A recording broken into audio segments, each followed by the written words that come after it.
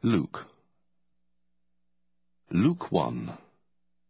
Many have undertaken to draw up an account of the things that have been fulfilled among us, just as they were handed down to us by those who from the first were eyewitnesses and servants of the word. Therefore, since I myself have carefully investigated everything from the beginning, it seemed good also to me to write an orderly account for you, most excellent Theophilus, so that you may know the certainty of the things you have been taught. In the time of Herod, king of Judea, there was a priest named Zachariah, who belonged to the priestly division of Abijah. His wife Elizabeth was also a descendant of Aaron. Both of them were upright in the sight of God, observing all the Lord's commandments and regulations blamelessly.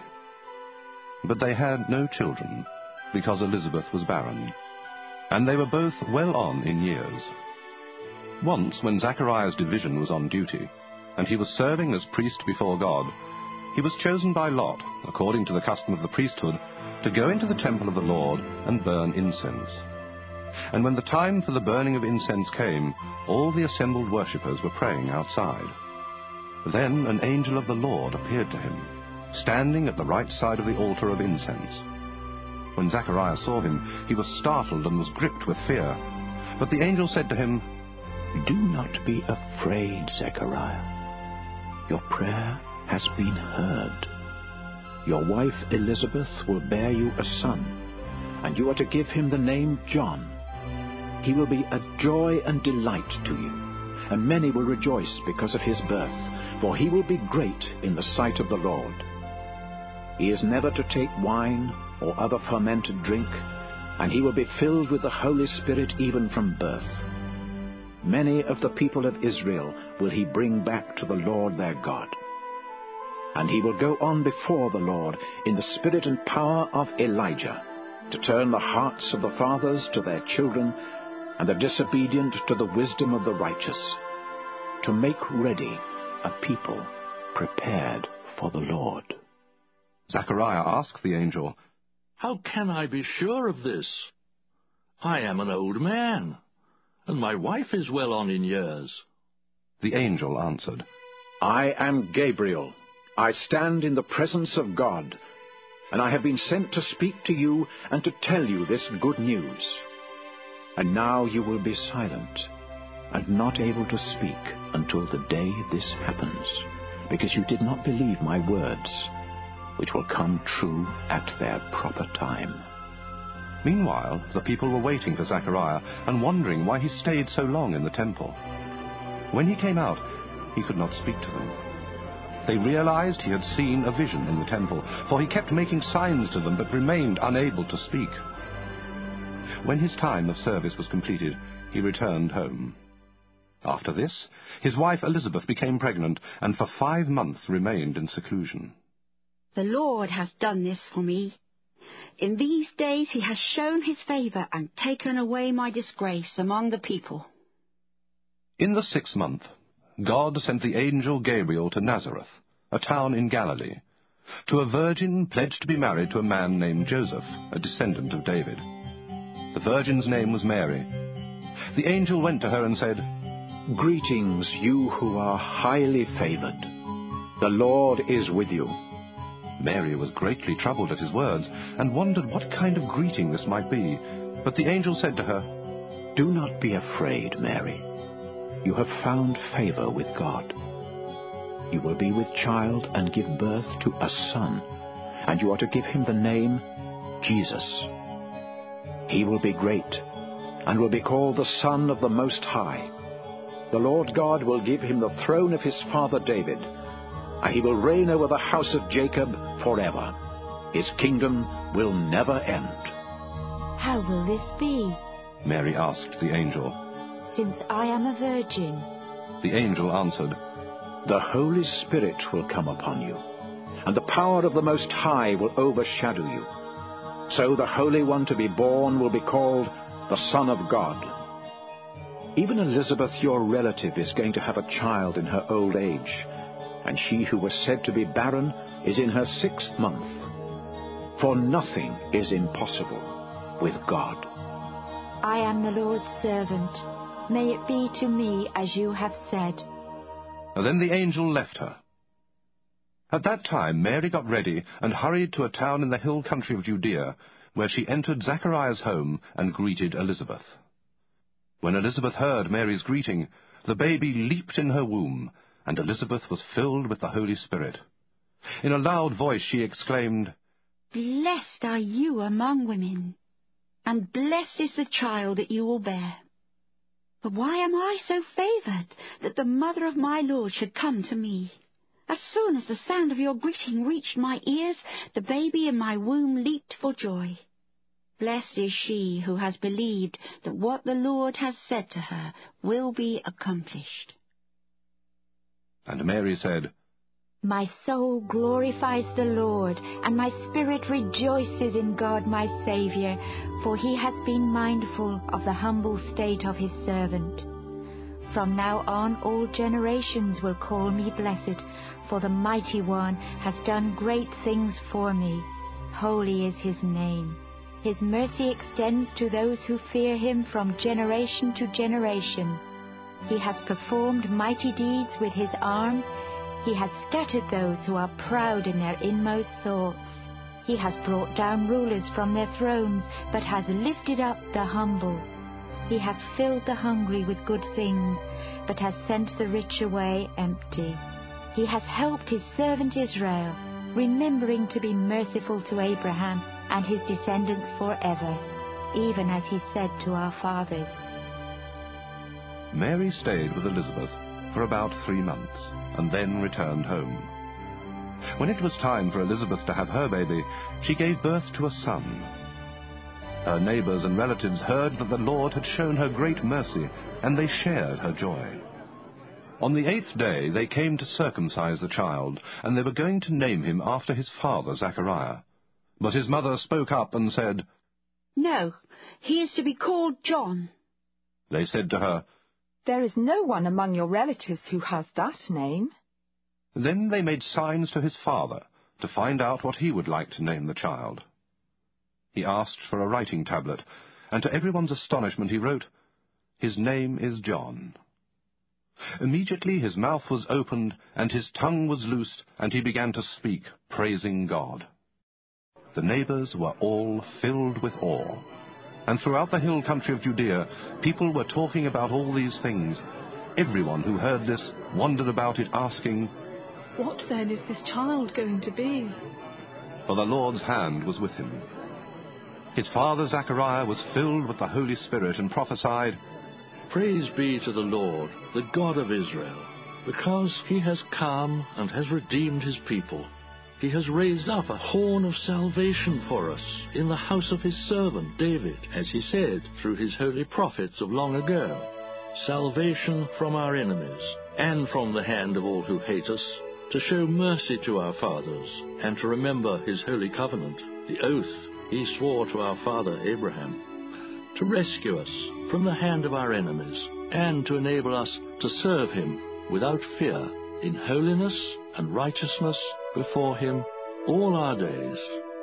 And you, my child, will be called a prophet of the Most High, for you will go on before the Lord to prepare the way for him, to give his people the knowledge of salvation through the forgiveness of their sins, because of the tender mercy of our God, by which the rising sun will come to us from heaven, to shine on those living in darkness and in the shadow of death, to guide our feet into the path of peace. And the child grew and became strong in spirit, and he lived in the desert until he appeared publicly to Israel. Luke 2. In those days, Caesar Augustus issued a decree that a census should be taken of the entire Roman world. This was the first census that took place while Quirinius was governor of Syria, and everyone went to his own town to register. So Joseph also went up from the town of Nazareth in Galilee to Judea, to Bethlehem, the town of David, because he belonged to the house and line of David. He went there to register with Mary, who was pledged to be married to him and was expecting a child. While they were there, the time came for the baby to be born, and she gave birth to her firstborn, a son. She wrapped him in cloths and placed him in a manger, because there was no room for them in the inn. And there were shepherds living out in the fields nearby, keeping watch over their flocks at night. An angel of the Lord appeared to them, and the glory of the Lord shone around them, and they were terrified. But the angel said to them, "Do not be afraid. I bring you good news of great joy that will be for all the people. Today in the town of David, a Saviour has been born to you. He is Christ the Lord. This will be a sign to you. You will find a baby wrapped in cloths and lying in a manger." Suddenly a great company of the heavenly host appeared with the angel, praising God and saying, "Glory to God in the highest, and on earth peace to men on whom his favor rests." When the angels had left them and gone into heaven, the shepherds said to one another, "Let's go to Bethlehem and see this thing that has happened, which the Lord has told us about." So they hurried off and found Mary and Joseph and the baby, who was lying in the manger. When they had seen him, they spread the word concerning what had been told them about this child, and all who heard it were amazed at what the shepherds said to them. But Mary treasured up all these things and pondered them in her heart. The shepherds returned, glorifying and praising God for all the things they had heard and seen, which were just as they had been told. On the 8th day, when it was time to circumcise him, he was named Jesus, the name the angel had given him before he had been conceived. When the time of their purification according to the law of Moses had been completed, Joseph and Mary took him to Jerusalem to present him to the Lord, as it is written in the law of the Lord. "Every firstborn male is to be consecrated to the Lord, and to offer a sacrifice in keeping with what is said in the law of the Lord, a pair of doves or 2 young pigeons." Now there was a man in Jerusalem called Simeon, who was righteous and devout. He was waiting for the consolation of Israel, and the Holy Spirit was upon him. It had been revealed to him by the Holy Spirit that he would not die before he had seen the Lord's Christ. Moved by the Spirit, he went into the temple courts. When the parents brought in the child Jesus to do for him what the custom of the law required, Simeon took him in his arms and praised God, saying, "Sovereign Lord, as you have promised, you now dismiss your servant in peace, for my eyes have seen your salvation, which you have prepared in the sight of all people, a light for revelation to the Gentiles and for glory to your people Israel." The child's father and mother marveled at what was said about him. And then Simeon blessed them and said to Mary, his mother, "This child is destined to cause the falling and rising of many in Israel, and to be a sign that will be spoken against, so that the thoughts of many hearts will be revealed. And a sword will pierce your own soul too." There was also a prophetess, Anna, the daughter of Phanuel of the tribe of Asher. She was very old. She had lived with her husband 7 years after her marriage, and then was a widow until she was 84. She never left the temple, but worshipped night and day, fasting and praying. Coming up to them at that very moment, she gave thanks to God and spoke about the child to all who were looking forward to the redemption of Jerusalem. When Joseph and Mary had done everything required by the law of the Lord, they returned to Galilee, to their own town of Nazareth. And the child grew and became strong. He was filled with wisdom, and the grace of God was upon him. Every year his parents went to Jerusalem for the feast of the Passover. When he was 12 years old, they went up to the feast, according to the custom. After the feast was over, while his parents were returning home, the boy Jesus stayed behind in Jerusalem, but they were unaware of it. Thinking he was in their company, they travelled on for a day. Then they began looking for him among their relatives and friends. When they did not find him, they went back to Jerusalem to look for him. After 3 days, they found him in the temple courts, sitting among the teachers, listening to them and asking them questions. Everyone who heard him was amazed at his understanding and his answers. When his parents saw him, they were astonished. His mother said to him, "Son, why have you treated us like this? Your father and I have been anxiously searching for you." "Why were you searching for me? Didn't you know I had to be in my father's house?" But they did not understand what he was saying to them. Then he went down to Nazareth with them and was obedient to them. But his mother treasured all these things in her heart. And Jesus grew in wisdom and stature and in favor with God and men. Luke 3. In the 15th year of the reign of Tiberius Caesar, when Pontius Pilate was governor of Judea, Herod, tetrarch of Galilee, his brother Philip, tetrarch of Iturea and Trachonitis, and Lysanias, tetrarch of Abilene, during the high priesthood of Annas and Caiaphas, the word of God came to John, son of Zechariah, in the desert. He went into all the country around the Jordan, preaching a baptism of repentance for the forgiveness of sins, as is written in the book of the words of Isaiah the prophet, "A voice of one calling in the desert, prepare the way for the Lord, make straight paths for him. Every valley shall be filled in, every mountain and hill made low. The crooked roads shall become straight, the rough ways smooth, and all mankind will see God's salvation." John said to the crowds coming out to be baptized by him, "You brood of vipers, who warned you to flee from the coming wrath? Produce fruit in keeping with repentance, and do not begin to say to yourselves, 'We have Abraham as our father.' For I tell you that out of these stones God can raise up children for Abraham. The axe is already at the root of the trees, and every tree that does not produce good fruit will be cut down and thrown into the fire." "What should we do then?" the crowd asked. John answered, "The man with 2 tunics should share with him who has none, and the one who has food should do the same." Tax collectors also came to be baptized. "Teacher, what should we do?" "Don't collect any more than you are required to," he told them. Then some soldiers asked him, "And what should we do?" He replied, "Don't extort money, and don't accuse people falsely. Be content with your pay." The people were waiting expectantly, and were all wondering in their hearts if John might possibly be the Christ. John answered them all, "I baptize you with water, but one more powerful than I will come, the thongs of whose sandals I am not worthy to untie. He will baptize you with the Holy Spirit and with fire. His winnowing fork is in his hand, to clear his threshing floor, and to gather the wheat into his barn. But he will burn up the chaff with unquenchable fire."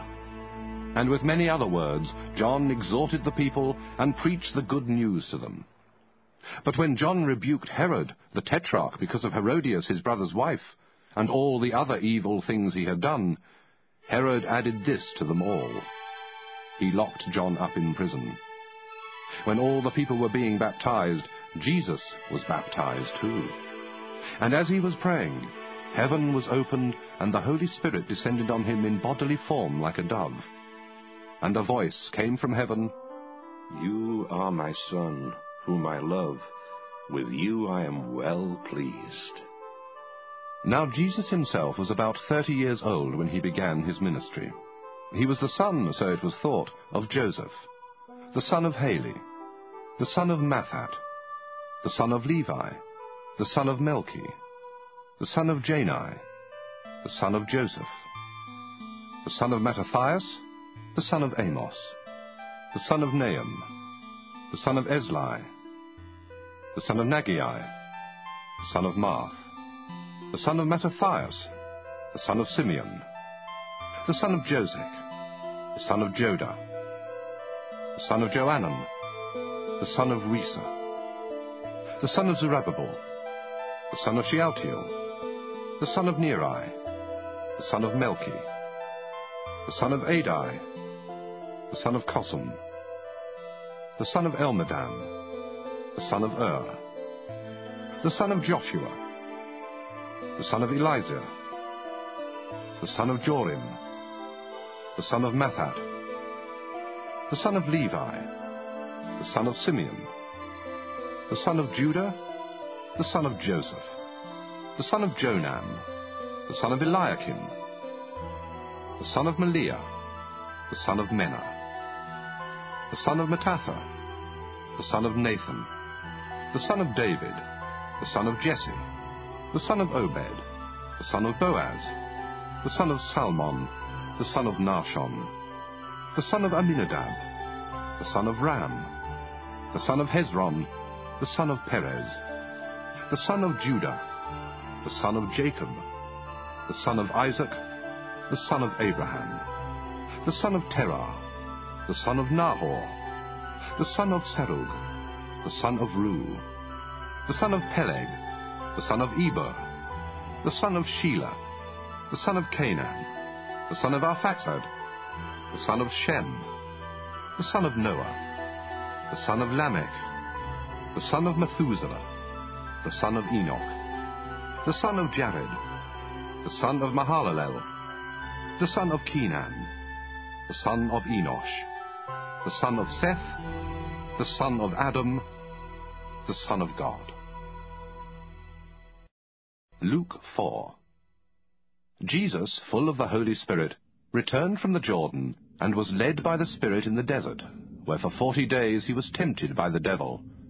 He ate nothing during those days, and at the end of them he was hungry. The devil said to him, "If you are the Son of God, tell this stone to become bread." Jesus answered, "It is written, man does not live on bread alone." The devil led him up to a high place, and showed him in an instant all the kingdoms of the world. And he said to him, "I will give you all their authority and splendor, for it has been given to me, and I can give it to anyone I want to. So if you worship me, it will all be yours." Jesus answered, "It is written, worship the Lord your God, and serve him only." The devil led him to Jerusalem, and had him stand on the highest point of the temple. "If you are the Son of God," he said, "throw yourself down from here, for it is written, he will command his angels concerning you to guard you carefully. They will lift you up in their hands so that you will not strike your foot against a stone." Jesus answered, "It says, do not put the Lord your God to the test." When the devil had finished all this tempting, he left him until an opportune time. Jesus returned to Galilee in the power of the Spirit, and news about him spread through the whole countryside. He taught in their synagogues, and everyone praised him. He went to Nazareth, where he had been brought up, and on the Sabbath day he went into the synagogue, as was his custom. And he stood up to read. The scroll of the prophet Isaiah was handed to him.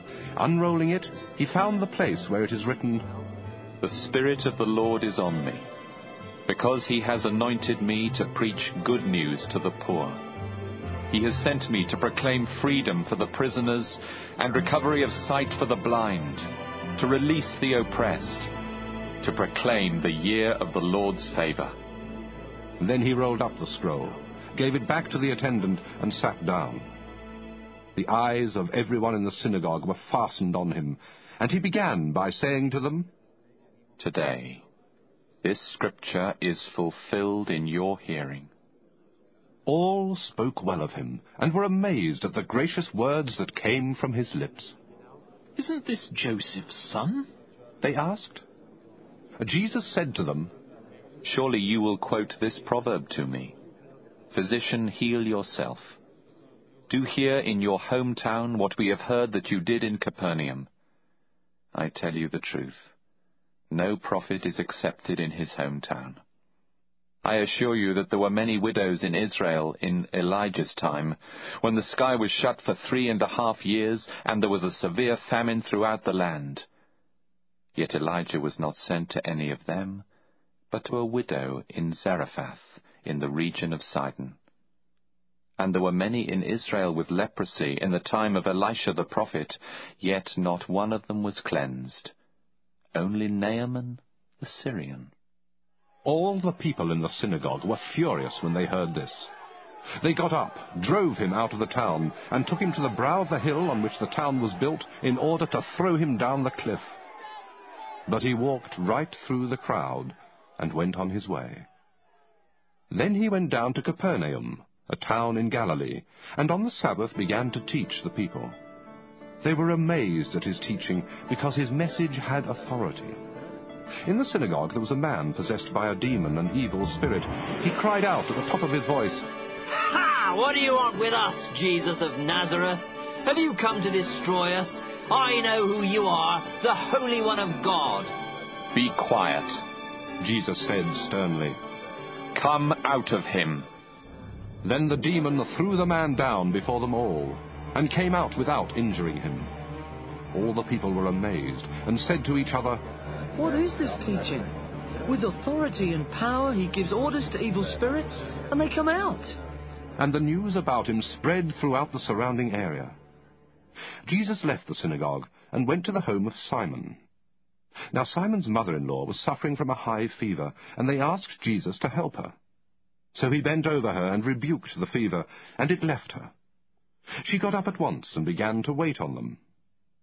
When the sun was setting, the people brought to Jesus all who had various kinds of sickness, and laying his hands on each one, he healed them. Moreover, demons came out of many people, shouting, "You are the Son of God!" But he rebuked them, and would not allow them to speak, because they knew he was the Christ. At daybreak Jesus went out to a solitary place. The people were looking for him, and when they came to where he was, they tried to keep him from leaving them.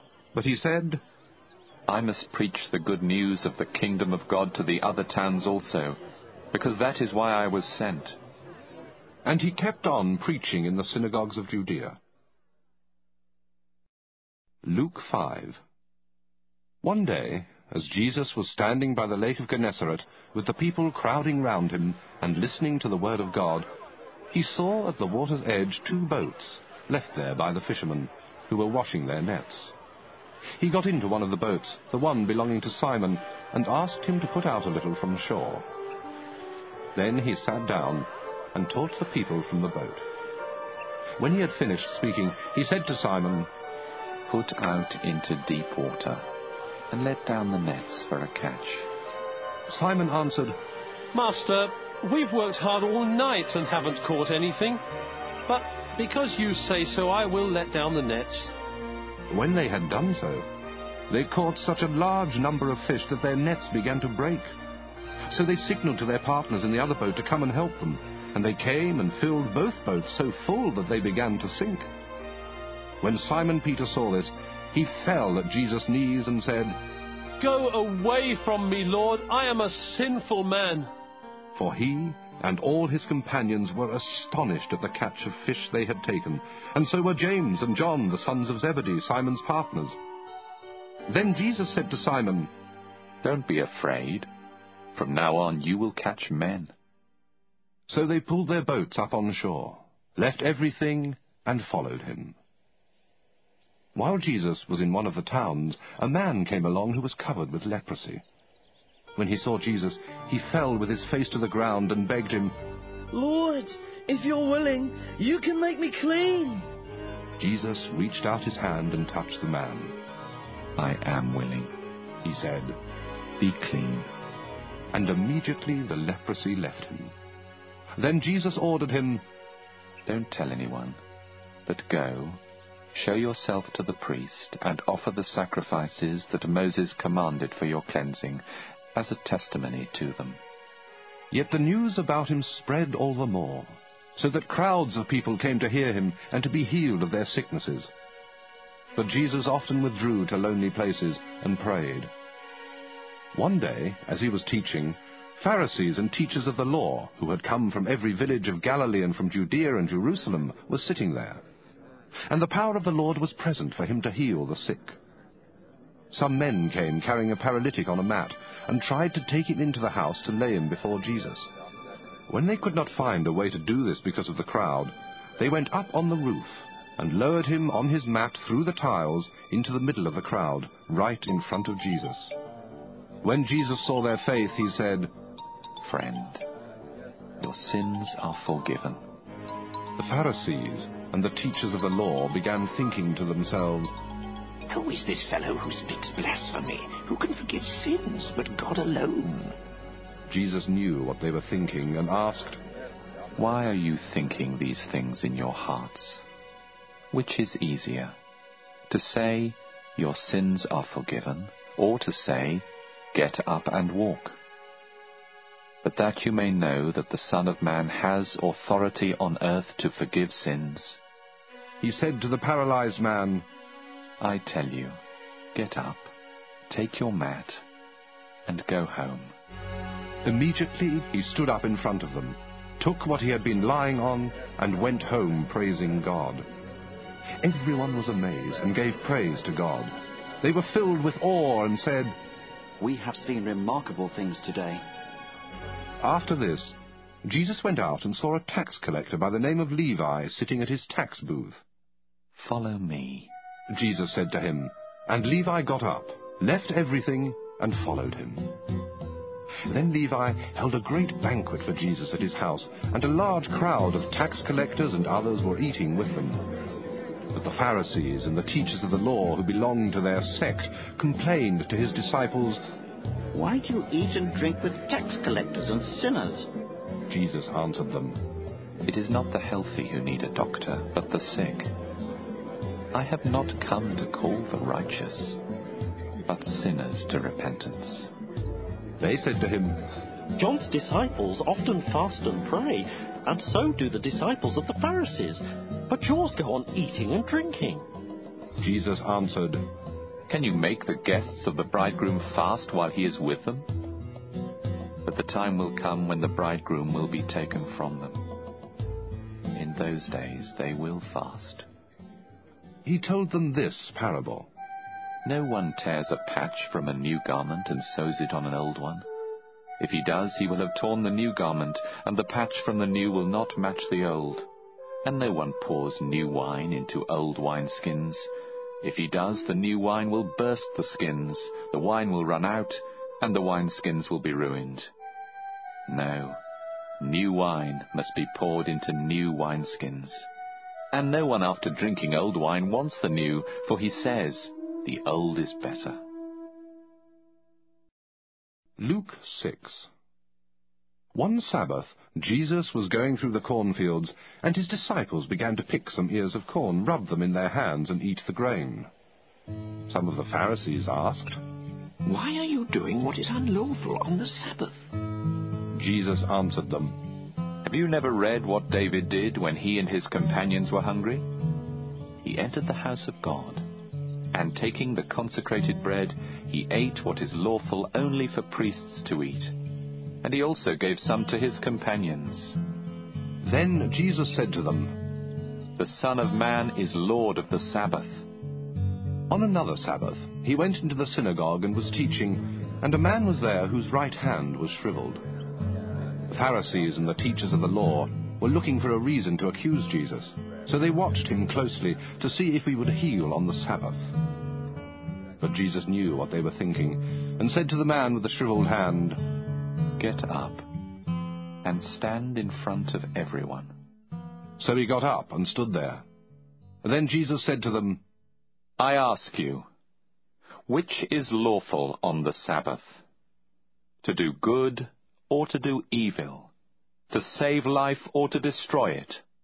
He looked round at them all, and then said to the man, Stretch out your hand.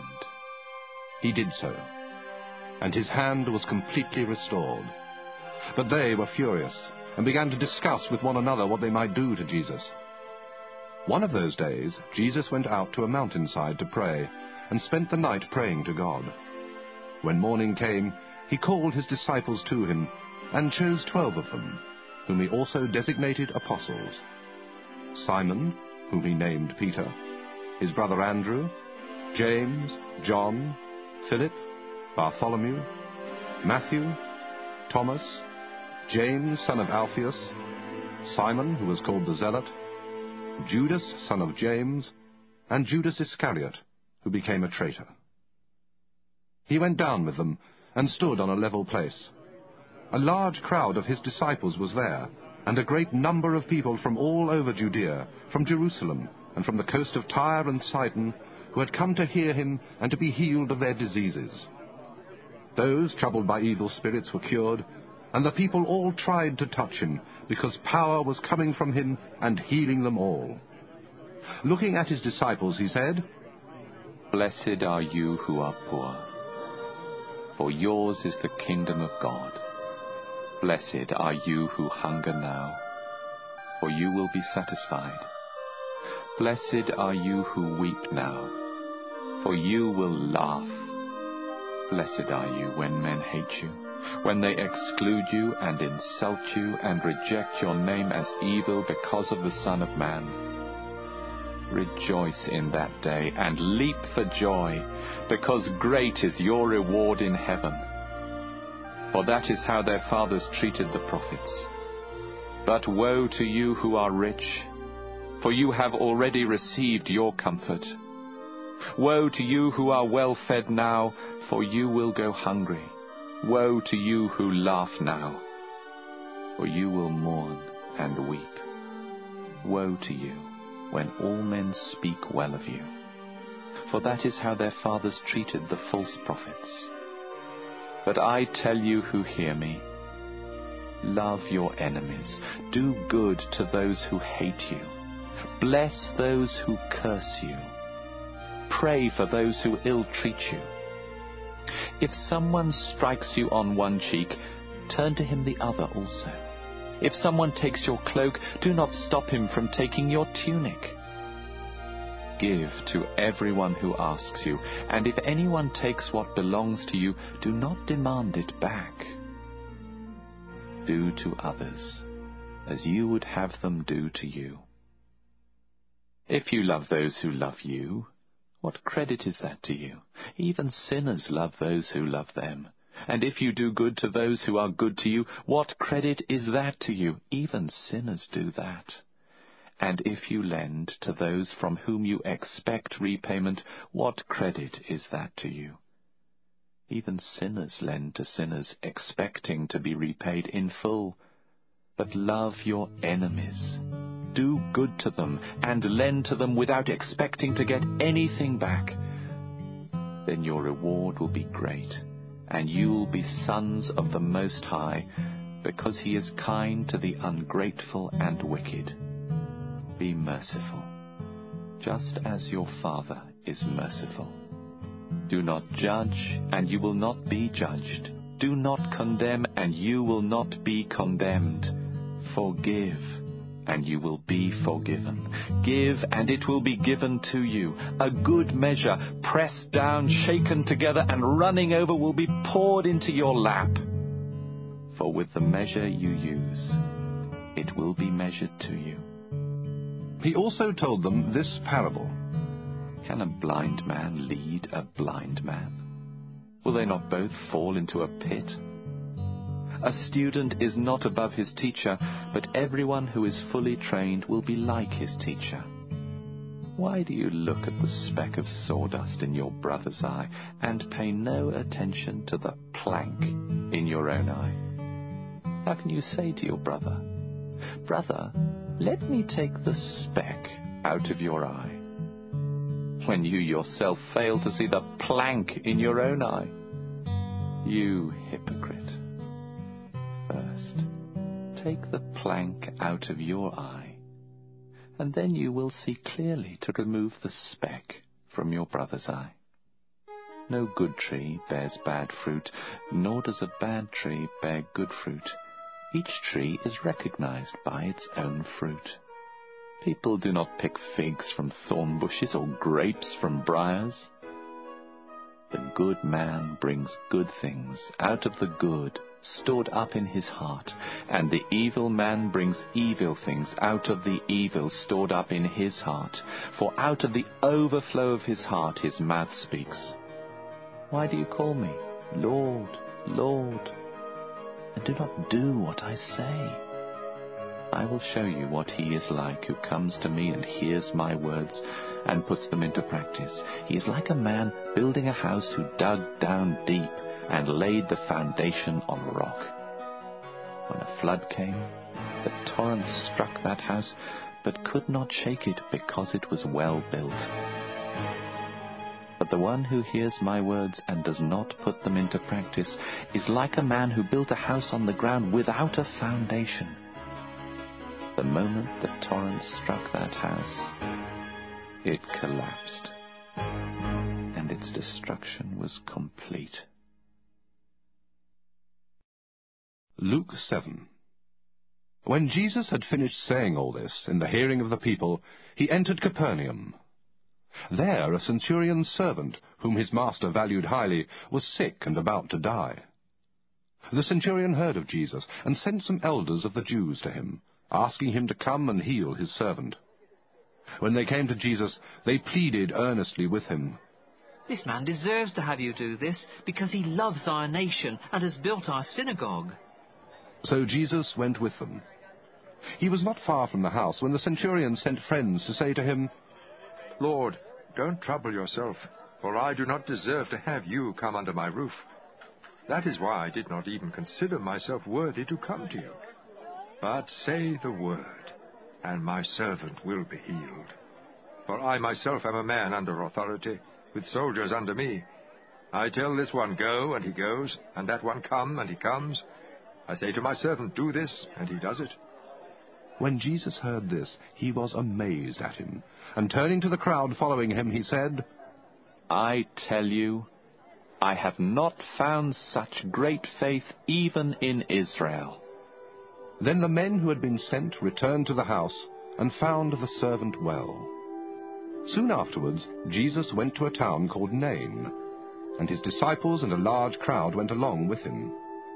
As he approached the town gate, a dead person was being carried out, the only son of his mother, and she was a widow. And a large crowd from the town was with her. When the Lord saw her, his heart went out to her, and he said, "Don't cry." And then he went up and touched the coffin, and those carrying it stood still. He said, "Young man, I say to you, get up." The dead man sat up and began to talk, and Jesus gave him back to his mother. They were all filled with awe and praised God. "A great prophet has appeared among us. God has come to help his people." This news about Jesus spread throughout Judea and the surrounding country. John's disciples told him about all these things. Calling 2 of them, he sent them to the Lord to ask, "Are you the one who was to come, or should we expect someone else?" When the men came to Jesus, they said, "John the Baptist sent us to you to ask, are you the one who was to come, or should we expect someone else?" At that very time, Jesus cured many who had diseases, sicknesses, and evil spirits, and gave sight to many who were blind. So he replied to the messengers, "Go back and report to John what you have seen and heard. The blind receive sight, the lame walk, those who have leprosy are cured, the deaf hear, the dead are raised, and the good news is preached to the poor. Blessed is the man who does not fall away on account of me." After John's messengers left, Jesus began to speak to the crowd about John. "What did you go out into the desert to see? A reed swayed by the wind? If not, what did you go out to see? A man dressed in fine clothes? No, those who wear expensive clothes and indulge in luxury are in palaces. But what did you go out to see? A prophet? Yes, I tell you, and more than a prophet. This is the one about whom it is written, 'I will send my messenger ahead of you, who will prepare your way before you.' I tell you, among those born of women there is no one greater than John. Yet the one who is least in the kingdom of God is greater than he." All the people, even the tax collectors, when they heard Jesus' words, acknowledged that God's way was right, because they had been baptized by John. But the Pharisees and experts in the law rejected God's purpose for themselves, because they had not been baptized by John. To what then can I compare the people of this generation? What are they like? They are like children, sitting in the marketplace and calling out to each other, "We played the flute for you, and you did not dance. We sang a dirge, and you did not cry. For John the Baptist came neither eating bread nor drinking wine, and you say, he has a demon. The Son of Man came eating and drinking, and you say, here is a glutton and a drunkard, a friend of tax collectors and sinners. But wisdom is proved right by all her children. Now one of the Pharisees invited Jesus to have dinner with him. So he went to the Pharisee's house and reclined at the table. When a woman who had lived a sinful life in that town learned that Jesus was eating at the Pharisee's house, she brought an alabaster jar of perfume, and as she stood behind him at his feet weeping, she began to wet his feet with her tears. Then she wiped them with her hair, kissed them, and poured perfume on them. When the Pharisee who had invited him saw this, he said to himself, if this man were a prophet, he would know who is touching him and what kind of woman she is, that she is a sinner. Jesus answered him, Simon, I have something to tell you. Tell me, teacher, he said. 2 men owed money to a certain moneylender. One owed him 500 denarii and the other 50. Neither of them had the money to pay him back, so he cancelled the debts of both. Now which of them will love him more? Simon replied, I suppose the one who had the bigger debt cancelled. You have judged correctly, Jesus said. Then he turned towards the woman and said to Simon, Do you see this woman? I came into your house. You did not give me any water for my feet, but she wet my feet with her tears and wiped them with her hair. You did not give me a kiss, but this woman, from the time I entered, has not stopped kissing my feet.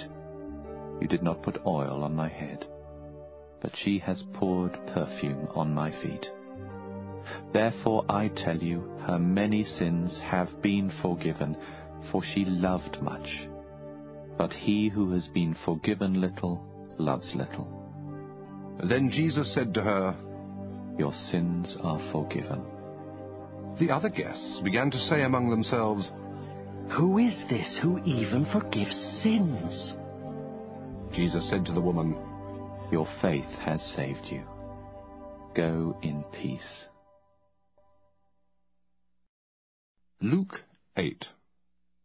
After this, Jesus travelled about from one town and village to another, proclaiming the good news of the kingdom of God.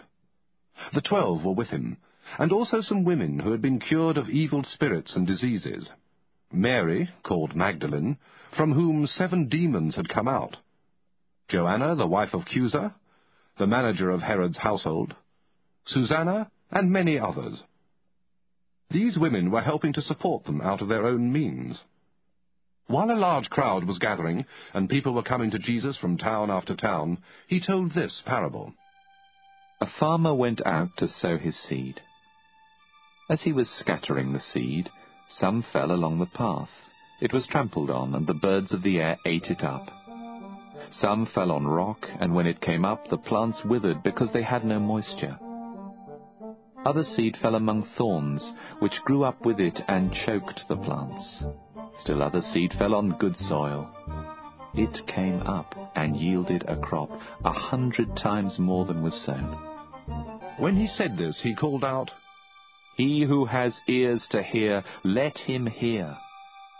His disciples asked him what this parable meant. He said, The knowledge of the secrets of the kingdom of God has been given to you, but to others I speak in parables, so that, though seeing, they may not see, though hearing, they may not understand.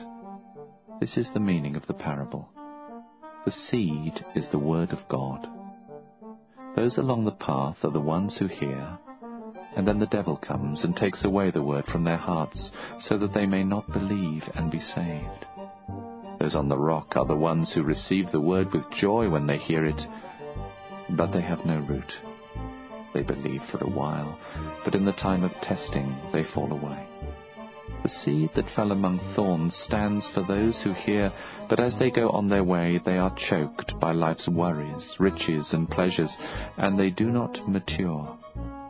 But the seed on good soil stands for those with a noble and good heart, who hear the word, retain it, and by persevering produce a crop.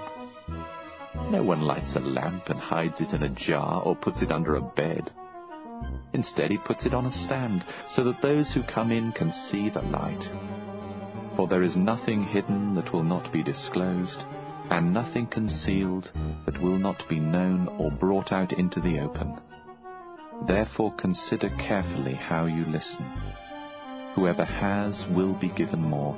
Whoever does not have, even what he thinks he has will be taken from him. Now Jesus' mother and brothers came to see him, but they were not able to get near him because of the crowd. Someone told him, "Your mother and brothers are standing outside, wanting to see you." He replied, "My mother and brothers are those who hear God's word and put it into practice." One day Jesus said to his disciples, "Let's go over to the other side of the lake." So they got into a boat and set out. As they sailed, he fell asleep. A squall came down on the lake, so that the boat was being swamped and they were in great danger. The disciples went and woke him, saying, "Master, Master, we're going to drown." He got up and rebuked the wind and the raging waters. The storm subsided, and all was calm. "Where is your faith?" he asked his disciples. In fear and amazement they asked one another, "Who is this? He commands even the winds and the water, and they obey him." They sailed to the region of the Gerasenes, which is across the lake from Galilee.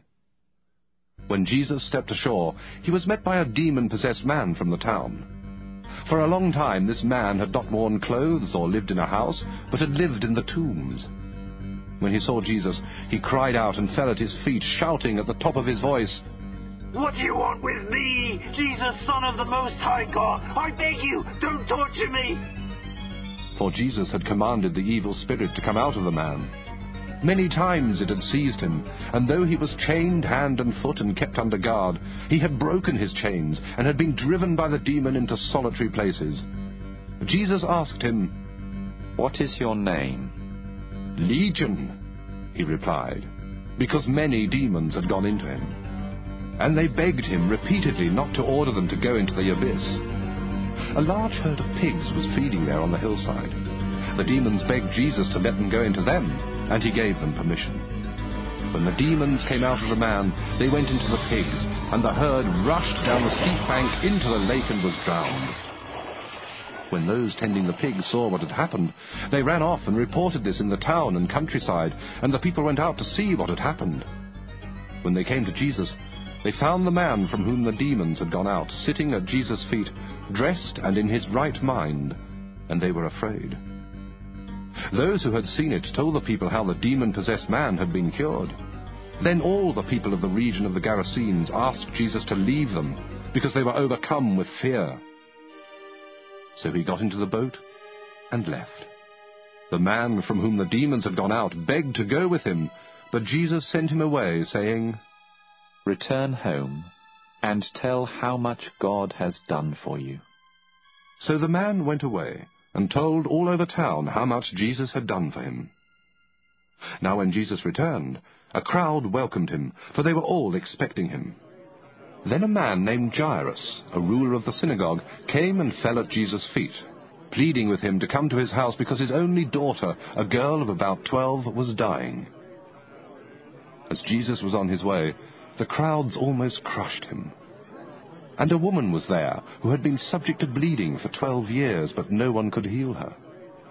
She came up behind him and touched the edge of his cloak, and immediately her bleeding stopped. "Who touched me?" Jesus asked. When they all denied it, Peter said, "Master, the people are crowding and pressing against you." But Jesus said, "Someone touched me. I know that power has gone out from me." And then the woman, seeing that she could not go unnoticed, came trembling and fell at his feet. In the presence of all the people, she told why she had touched him, and how she had been instantly healed. And then he said to her, "Daughter, your faith has healed you. Go in peace." While Jesus was still speaking, someone came from the house of Jairus, the synagogue ruler. "Your daughter is dead," he said. "Don't bother the teacher anymore." Hearing this, Jesus said to Jairus, "Don't be afraid. Just believe, and she will be healed." When he arrived at the house of Jairus, he did not let anyone go in with him except Peter, John, and James, and the child's father and mother. Meanwhile, all the people were wailing and mourning for her. "Stop wailing," Jesus said. "She is not dead, but asleep." They laughed at him, knowing that she was dead. But he took her by the hand and said, "My child, get up." Her spirit returned, and at once she stood up. Then Jesus told them to give her something to eat. Her parents were astonished, but he ordered them not to tell anyone what had happened. Luke 9. When Jesus had called the 12 together, he gave them power and authority to drive out all demons and to cure diseases, and he sent them out to preach the kingdom of God and to heal the sick. He told them, "Take nothing for the journey, no staff, no bag, no bread, no money, no extra tunic. Whatever house you enter, stay there until you leave that town. If people do not welcome you, shake the dust off your feet when you leave their town as a testimony against them." So they set out, and went from village to village, preaching the gospel and healing people everywhere. Now Herod the Tetrarch heard about all that was going on, and he was perplexed, because some were saying that John had been raised from the dead, others that Elijah had appeared, and still others that one of the prophets of long ago had come back to life. But Herod said, "I beheaded John. Who then is this I hear such things about?" And he tried to see him. When the apostles returned, they reported to Jesus what they had done. Then he took them with him, and they withdrew by themselves to a town called Bethsaida. But the crowds learned about it and followed him.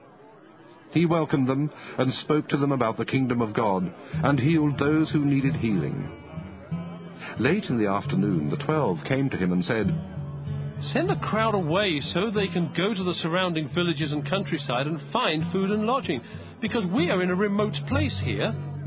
He replied, "You give them something to eat."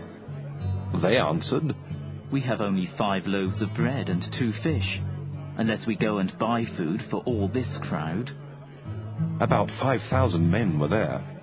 But he said to his disciples, "Make them sit down in groups of about 50 each." The disciples did so, and everybody sat down. Taking the 5 loaves and the 2 fish, and looking up to heaven, he gave thanks and broke them. Then he gave them to the disciples to set before the people. They all ate and were satisfied, and the disciples picked up 12 basketfuls of broken pieces that were left over. Once, when Jesus was praying in private, and his disciples were with him, he asked them, "Who do the crowd say I am?" They replied, "Some say John the Baptist, others say Elijah, and still others that one of the prophets of long ago has come back to life." "But what about you?"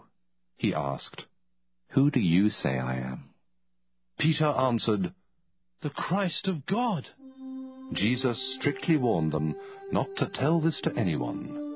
And he said, "The Son of Man must suffer many things and be rejected by the elders, chief priests, and teachers of the law, and he must be killed, and on the 3rd day be raised to life."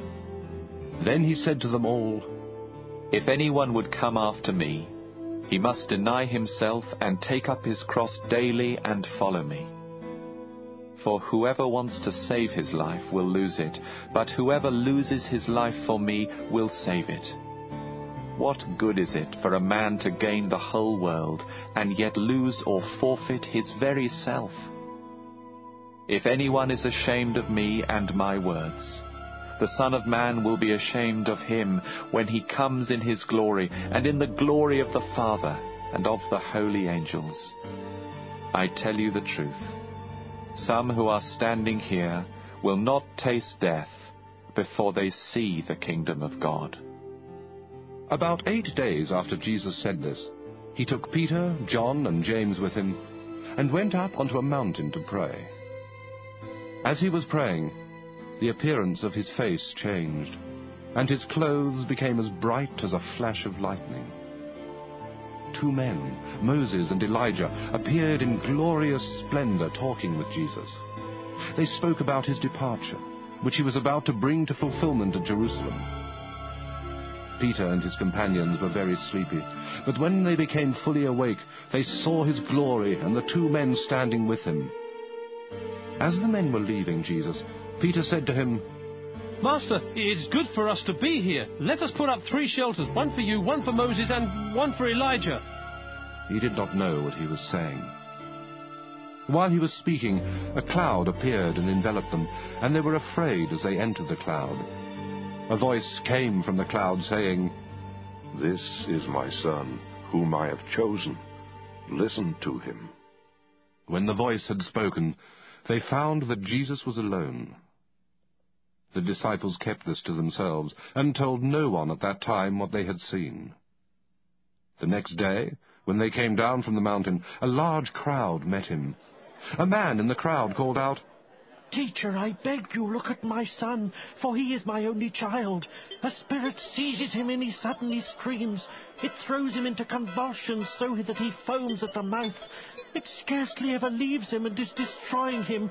I begged your disciples to drive it out, but they could not." O unbelieving and perverse generation, Jesus replied, "How long shall I stay with you and put up with you? Bring your son here." Even while the boy was coming, the demon threw him to the ground in a convulsion. But Jesus rebuked the evil spirit, healed the boy, and gave him back to his father. And they were all amazed at the greatness of God. While everyone was marveling at all that Jesus did, he said to his disciples, "Listen carefully to what I am about to tell you. The Son of Man is going to be betrayed into the hands of men." But they did not understand what this meant. It was hidden from them, so that they did not grasp it, and they were afraid to ask him about it. An argument started among the disciples as to which of them would be the greatest. Jesus, knowing their thoughts, took a little child and made him stand beside him. And then he said to them, "Whoever welcomes this little child in my name welcomes me. And whoever welcomes me welcomes the one who sent me. For he who is least among you all, he is the greatest." "Master," said John, "we saw a man driving out demons in your name. We tried to stop him because he's not one of us." "Do not stop him," Jesus said, "for whoever is not against you is for you." As the time approached for him to be taken up to heaven, Jesus resolutely set out for Jerusalem. And he sent messengers on ahead, who went into a Samaritan village to get things ready for him. But the people there did not welcome him, because he was heading for Jerusalem. When the disciples James and John saw this, they asked, "Lord, do you want us to call fire down from heaven to destroy them?" But Jesus turned and rebuked them, and they went to another village. As they were walking along the road, a man said to him, "I will follow you wherever you go." And Jesus replied, "Foxes have holes, and birds of the air have nests, but the Son of Man has no place to lay his head." He said to another man, "Follow me." But the man replied, "Lord, first let me go and bury my father." Jesus said to him, "Let the dead bury their own dead, but you go and proclaim the kingdom of God." Still another said, "I will follow you, Lord, but first let me go back and say goodbye to my family." Jesus replied, "No one who puts his hand to the plough and looks back is fit for service in the kingdom of God." Luke 10. After this, the Lord appointed 72 others, and sent them 2 by 2 ahead of him to every town and place where he was about to go. He told them, "The harvest is plentiful, but the workers are few. Ask the Lord of the harvest, therefore, to send out workers into his harvest field. Go! I am sending you out like lambs among wolves. Do not take a purse or bag or sandals, and do not greet anyone on the road. When you enter a house, first say, "Peace to this house." If a man of peace is there, your peace will rest on him. If not, it will return to you. Stay in that house, eating and drinking whatever they give you, for the worker deserves his wages. Do not move around from house to house. When you enter a town and are welcomed, eat what is set before you. Heal the sick who are there, and tell them, "The kingdom of God is near you." But when you enter a town and are not welcomed, go into its streets and say, "Even the dust of your town that sticks to our feet, we wipe off against you." Yet be sure of this, the kingdom of God is near. I tell you, it will be more bearable on that day for Sodom than for that town. Woe to you, Chorazin! Woe to you, Bethsaida! For if the miracles that were performed in you had been performed in Tyre and Sidon, they would have repented long ago, sitting in sackcloth and ashes. But it will be more bearable for Tyre and Sidon at the judgment than for you. And you, Capernaum, will you be lifted up to the skies? No, you will go down to the depths. He who listens to you listens to me. He who rejects you rejects me. But he who rejects me rejects him who sent me. The 72 returned with joy and said, "Lord, even the demons submit to us in your name." He replied, I saw Satan fall like lightning from heaven. I have given you authority to trample on snakes and scorpions, and to overcome all the power of the enemy. Nothing will harm you. However, do not rejoice that the spirits submit to you, but rejoice that your names are written in heaven. At that time, Jesus, full of joy through the Holy Spirit, said, I praise you, Father, Lord of heaven and earth, because you have hidden these things from the wise and learned and revealed them to little children. Yes, Father, for this was your good pleasure. All things have been committed to me by my Father. No one knows who the Son is except the Father, and no one knows who the Father is except the Son and those to whom the Son chooses to reveal him. Then he turned to his disciples and said privately, Blessed are the eyes that see what you see. For I tell you that many prophets and kings wanted to see what you see, but did not see it, and to hear what you hear, but did not hear it. On one occasion, an expert in the law stood up to test Jesus. Teacher, he asked, what must I do to inherit eternal life? What is written in the law? He replied. How do you read it? He answered, Love the Lord your God with all your heart, and with all your soul, and with all your strength, and with all your mind, and love your neighbor as yourself. You have answered correctly. Jesus replied, Do this, and you will live. But he wanted to justify himself, so he asked Jesus, And who is my neighbor? In reply, Jesus said, A man was going down from Jerusalem to Jericho when he fell into the hands of robbers. They stripped him of his clothes, beat him, and went away, leaving him half dead. A priest happened to be going down the same road, and when he saw the man, he passed by on the other side. So too a Levite, when he came to the place and saw him, passed by on the other side.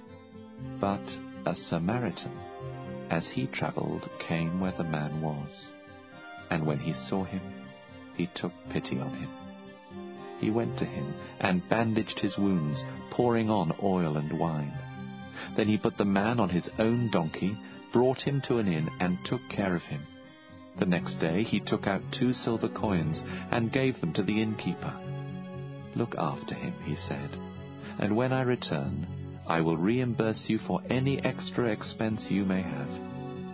Which of these three do you think was a neighbor to the man who fell into the hands of robbers?" The expert in the law replied, "The one who had mercy on him." Jesus told him, "Go and do likewise." As Jesus and his disciples were on their way, he came to a village where a woman named Martha opened her home to him. She had a sister called Mary, who sat at the Lord's feet listening to what he said. But Martha was distracted by all the preparations that had to be made. She came to him and asked, "Lord, don't you care that my sister has left me to do the work by myself? Tell her to help me." "Martha, Martha," the Lord answered, "you are worried and upset about many things, but only one thing is needed. Mary has chosen what is better, and it will not be taken away from her." Luke 11. One day, Jesus was praying in a certain place. When he finished, one of his disciples said to him, "Lord, teach us to pray, just as John taught his disciples." He said to them, "When you pray, say, 'Father, hallowed be your name. Your kingdom come. Give us each day our daily bread. Forgive us our sins, for we also forgive everyone who sins against us. And lead us not into temptation.'" Then he said to them, "Suppose one of you has a friend, and he goes to him at midnight and says, 'Friend, lend me 3 loaves of bread, because a friend of mine on a journey has come to me, and I have nothing to set before him.' Then the one inside answers, 'Don't bother me. The door is already locked, and my children are with me in bed. I can't get up and give you anything.' I tell you, though he will not get up and give him the bread because he is his friend, yet because of the man's boldness he will get up and give him as much as he needs. So I say to you, ask, and it will be given to you. Seek, and you will find. Knock, and the door will be opened to you.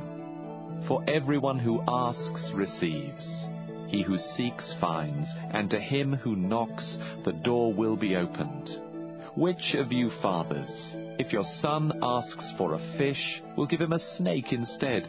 Or if he asks for an egg, will give him a scorpion? If you then, though you are evil, know how to give good gifts to your children, how much more will your Father in heaven give the Holy Spirit to those who ask him?"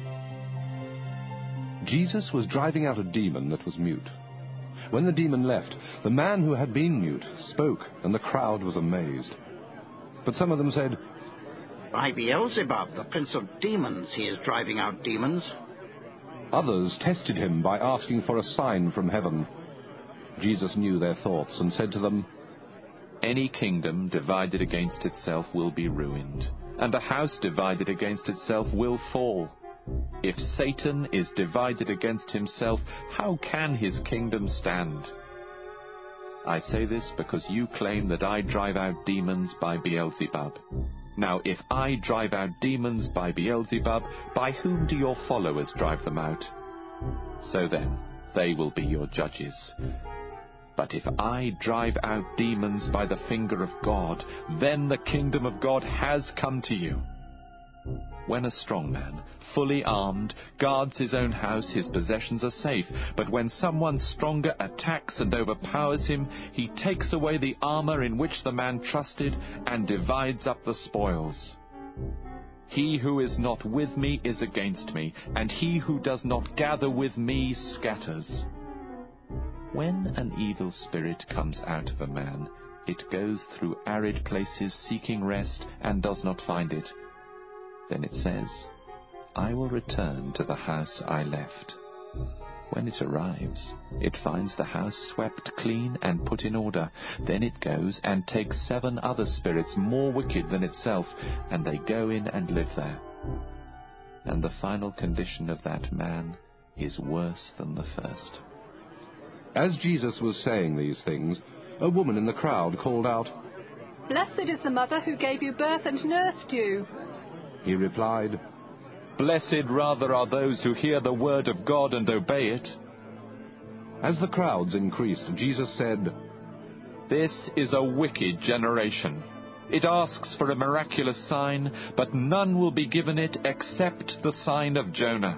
For as Jonah was a sign to the Ninevites, so also will the Son of Man be to this generation. The Queen of the South will rise at the judgment with the men of this generation and condemn them. For she came from the ends of the earth to listen to Solomon's wisdom.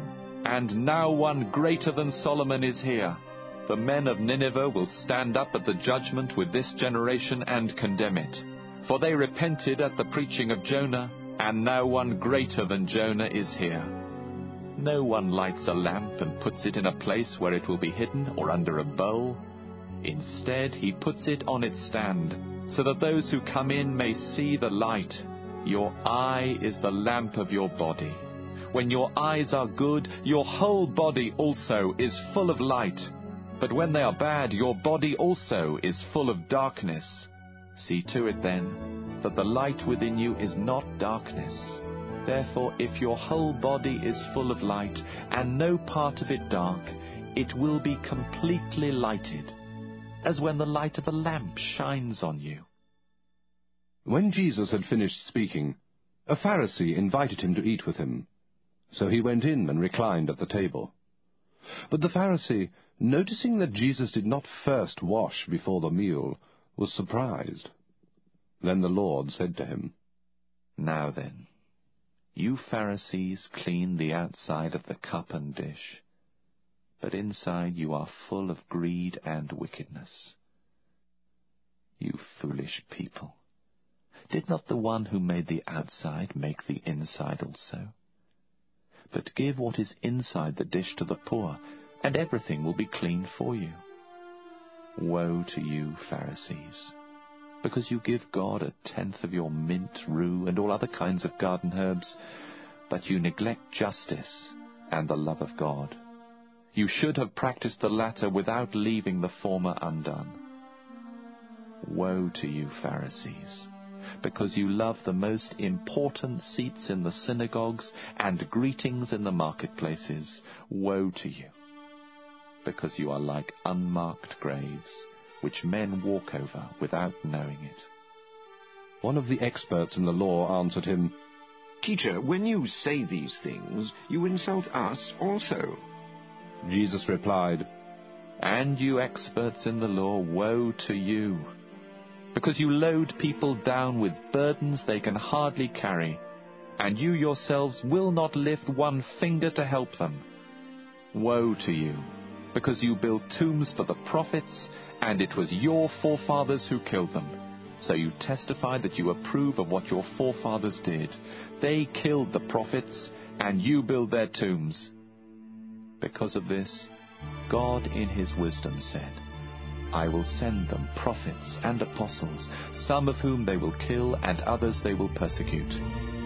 Therefore this generation will be held responsible for the blood of all the prophets that has been shed since the beginning of the world, from the blood of Abel to the blood of Zechariah, who was killed between the altar and the sanctuary. Yes, I tell you, this generation will be held responsible for it all. Woe to you, experts in the law, because you have taken away the key to knowledge. You yourselves have not entered, and you have hindered those who were entering." When Jesus left there, the Pharisees and the teachers of the law began to oppose him fiercely and to besiege him with questions, waiting to catch him in something he might say. Luke 12. Meanwhile, when a crowd of many thousands had gathered, so that they were trampling on one another, Jesus began to speak first to his disciples, saying, Be on your guard against the yeast of the Pharisees, which is hypocrisy. There is nothing concealed that will not be disclosed, or hidden that will not be made known. What you have said in the dark will be heard in the daylight, and what you have whispered in the ear in the inner rooms will be proclaimed from the roofs. I tell you, my friends, Do not be afraid of those who kill the body, and after that can do no more. But I will show you whom you should fear. Fear him who, after the killing of the body, has power to throw you into hell. Yes, I tell you, fear him. Are not 5 sparrows sold for 2 pennies? Yet not one of them is forgotten by God. Indeed, the very hairs of your head are all numbered. Don't be afraid. You are worth more than many sparrows. I tell you, whoever acknowledges me before men, the Son of Man will also acknowledge him before the angels of God. But he who disowns me before men will be disowned before the angels of God. And everyone who speaks a word against the Son of Man will be forgiven, but anyone who blasphemes against the Holy Spirit will not be forgiven. When you are brought before synagogues, rulers, and authorities, do not worry about how you will defend yourselves or what you will say, for the Holy Spirit will teach you at that time what you should say. Someone in the crowd said to him, Teacher, tell my brother to divide the inheritance with me. Jesus replied, Man, who appointed me a judge or an arbiter between you? Then he said to them, Watch out. Be on your guard against all kinds of greed. A man's life does not consist in the abundance of his possessions. And he told them this parable. The ground of a certain rich man produced a good crop. He thought to himself, What shall I do? I have no place to store my crops. Then he said, This is what I'll do. I will tear down my barns and build bigger ones. And there I will store all my grain and my goods. And I'll say to myself, You have plenty of good things laid up for many years. Take life easy. Eat, drink, and be merry. But God said to him, You fool, this very night your life will be demanded from you. Then who will get what you have prepared for yourself? This is how it will be with anyone who stores up things for himself but is not rich towards God. Then Jesus said to his disciples, Therefore I tell you, do not worry about your life, what you will eat, or about your body, what you will wear. Life is more than food, and the body more than clothes. Consider the ravens. They do not sow or reap, they have no storeroom or barn, yet God feeds them. And how much more valuable you are than birds. Who of you, by worrying, can add a single hour to his life? Since you cannot do this very little thing, why do you worry about the rest? Consider how the lilies grow. They do not labor or spin.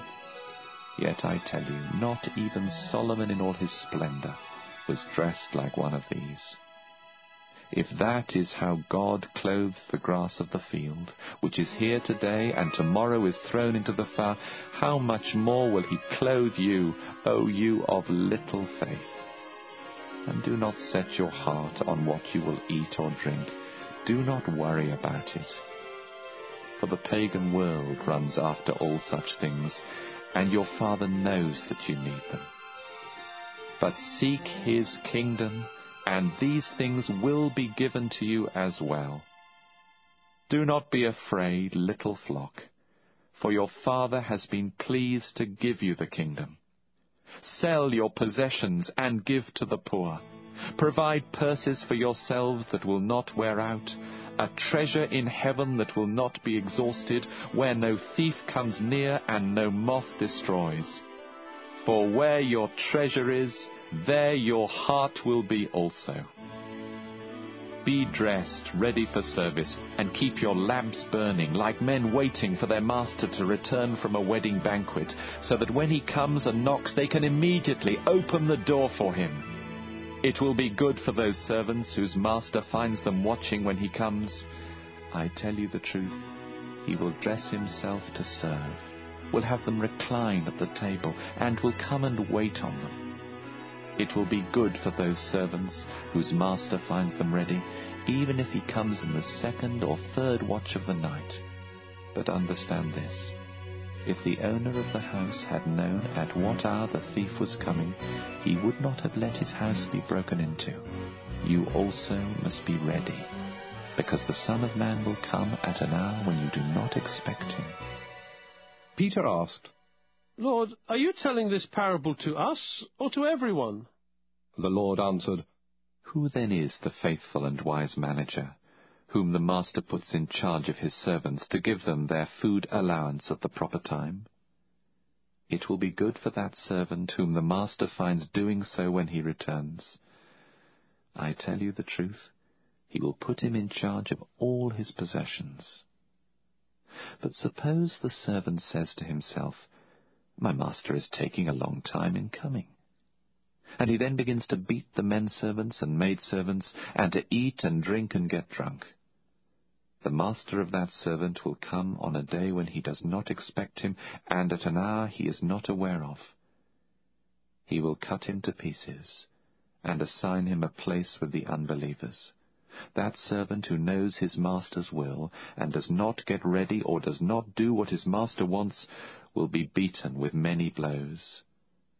But the one who does not know and does things deserving punishment will be beaten with few blows. From everyone who has been given much, much will be demanded. And from the one who has been entrusted with much, much more will be asked. I have come to bring fire on the earth, and how I wish it were already kindled. But I have a baptism to undergo, and how distressed I am until it is completed. Do you think I came to bring peace on earth? No, I tell you, but division. From now on there will be 5 in one family divided against each other, 3 against 2, and 2 against 3. They will be divided, father against son, and son against father, mother against daughter, and daughter against mother, mother-in-law against daughter-in-law, and daughter-in-law against mother-in-law. He said to the crowd, When you see a cloud rising in the west, immediately you say, It's going to rain, and it does. And when the south wind blows, you say, It's going to be hot, and it is. Hypocrites, you know how to interpret the appearance of the earth and the sky. How is it that you don't know how to interpret this present time? Why don't you judge for yourselves what is right? As you are going with your adversary to the magistrate, try hard to be reconciled to him on the way, or he may drag you off to the judge, and the judge turn you over to the officer, and the officer throw you into prison. I tell you, you will not get out until you have paid the last penny. Luke 13. Now there were some present at that time who told Jesus about the Galileans, whose blood Pilate had mixed with their sacrifices. Jesus answered, Do you think that these Galileans were worse sinners than all the other Galileans because they suffered this way? I tell you no. But unless you repent, you too will all perish. All those 18 who died when the tower in Siloam fell on them, do you think they were more guilty than all the others living in Jerusalem? I tell you no. But unless you repent, you too will all perish. Then he told this parable. A man had a fig tree planted in his vineyard, and he went to look for fruit on it, but did not find any. So he said to the man who took care of the vineyard, For 3 years now I've been coming to look for fruit on this fig tree and haven't found any. Cut it down. Why should it use up the soil? Sir, the man replied, Leave it alone for 1 more year, and I'll dig round it and fertilize it. If it bears fruit next year, fine. If not, then cut it down. On a Sabbath, Jesus was teaching in one of the synagogues, and a woman was there who had been crippled by a spirit for 18 years. She was bent over and could not straighten up at all.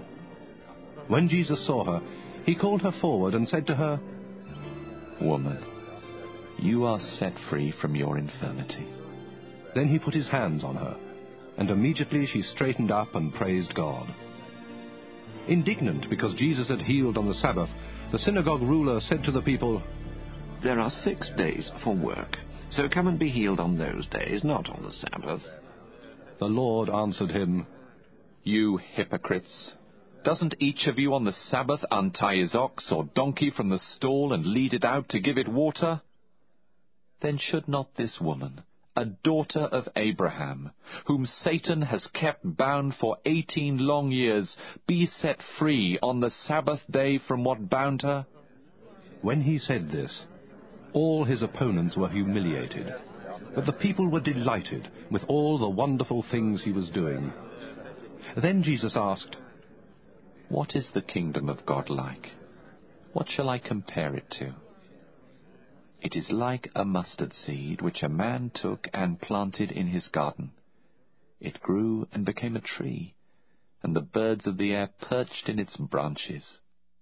Again he asked, "What shall I compare the kingdom of God to? It is like yeast that a woman took and mixed into a large amount of flour until it worked all through the dough." Then Jesus went through the towns and villages, teaching as he made his way to Jerusalem. Someone asked him, "Lord, are only a few people going to be saved?" He said to them, "Make every effort to enter through the narrow door, because many, I tell you, will try to enter and will not be able to. Once the owner of the house gets up and closes the door, you will stand outside knocking and pleading, 'Sir, open the door for us.' But he will answer, 'I don't know you or where you come from.' Then you will say, 'We ate and drank with you, and you taught in our streets.' But he will reply, 'I don't know you or where you come from. Away from me, all you evildoers.' There will be weeping there and gnashing of teeth when you see Abraham, Isaac, and Jacob, and all the prophets in the kingdom of God, but you yourselves thrown out. People will come from east and west and north and south, and will take their places at the feast in the kingdom of God. Indeed, there are those who are last who will be first, and first who will be last." At that time some Pharisees came to Jesus and said to him, "Leave this place and go somewhere else. Herod wants to kill you." He replied, "Go tell that fox. I will drive out demons and heal people today and tomorrow, and on the 3rd day I will reach my goal. In any case, I must keep going today and tomorrow and the next day, for surely no prophet can die outside Jerusalem. Oh, Jerusalem, Jerusalem, you who kill the prophets and stone those sent to you, how often I have longed to gather your children together, as a hen gathers her chicks under her wings, but you were not willing. Look, your house is left to you desolate. I tell you, you will not see me again until you say, 'Blessed is he who comes in the name of the Lord.'" Luke 14. One Sabbath, when Jesus went to eat in the house of a prominent Pharisee, he was being carefully watched. There in front of him was a man suffering from dropsy. Jesus asked the Pharisees and experts in the law, "Is it lawful to heal on the Sabbath or not?" But they remained silent. So taking hold of the man, he healed him and sent him away.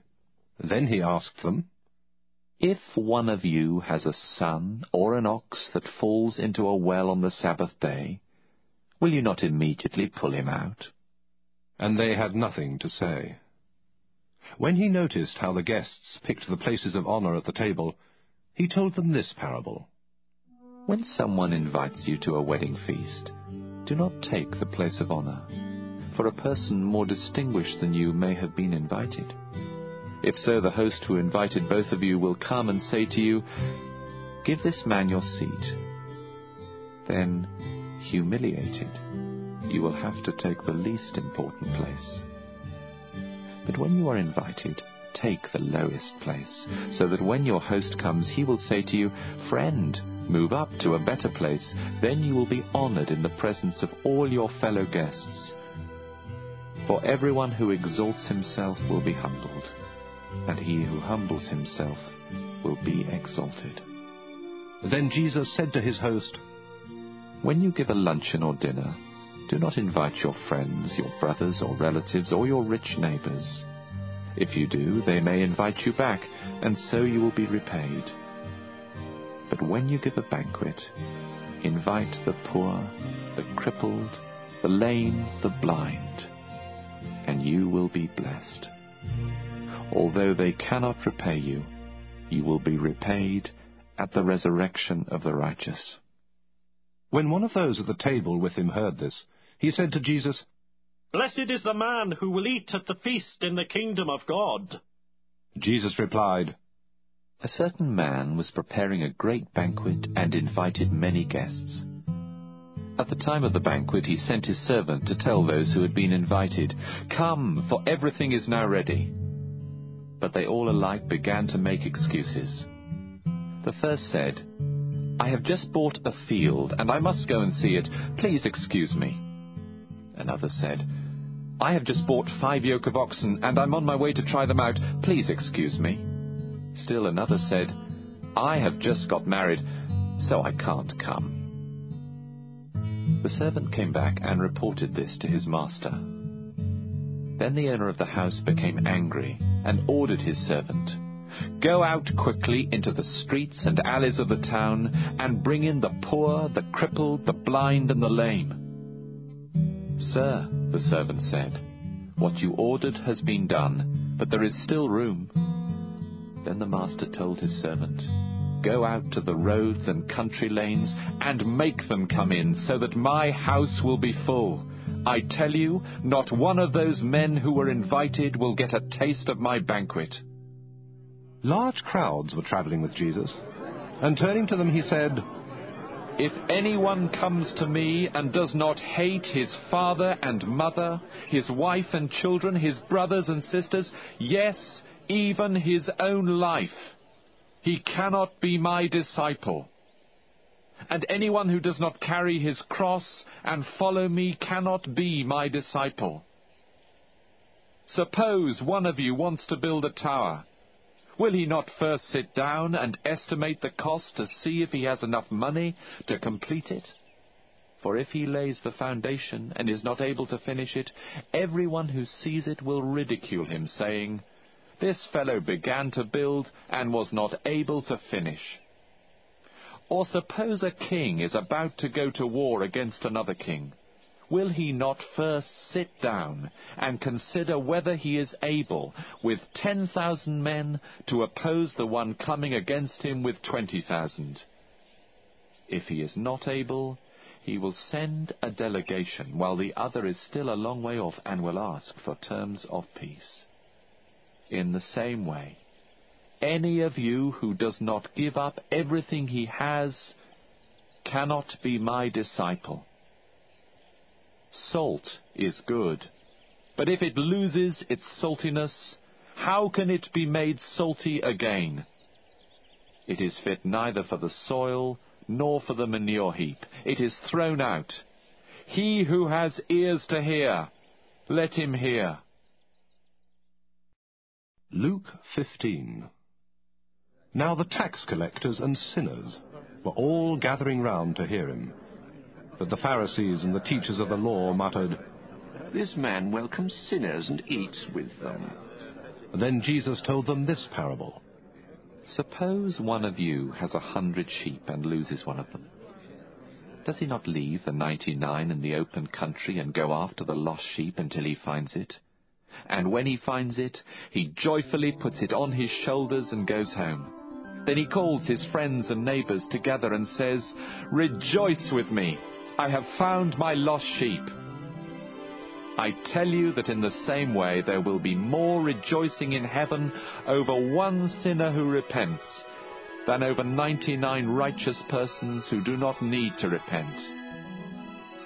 Or suppose a woman has 10 silver coins and loses one.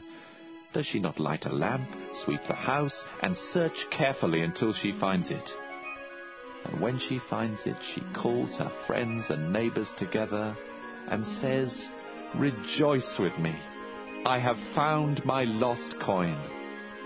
In the same way, I tell you, there is rejoicing in the presence of the angels of God over one sinner who repents." Jesus continued, "There was a man who had 2 sons. The younger one said to his father, 'Father, give me my share of the estate.' So he divided his property between them. Not long after that, the younger son got together all he had, set off for a distant country, and there squandered his wealth in wild living. After he had spent everything, there was a severe famine in that whole country, and he began to be in need. So he went and hired himself out to a citizen of that country, who sent him to his fields to feed pigs.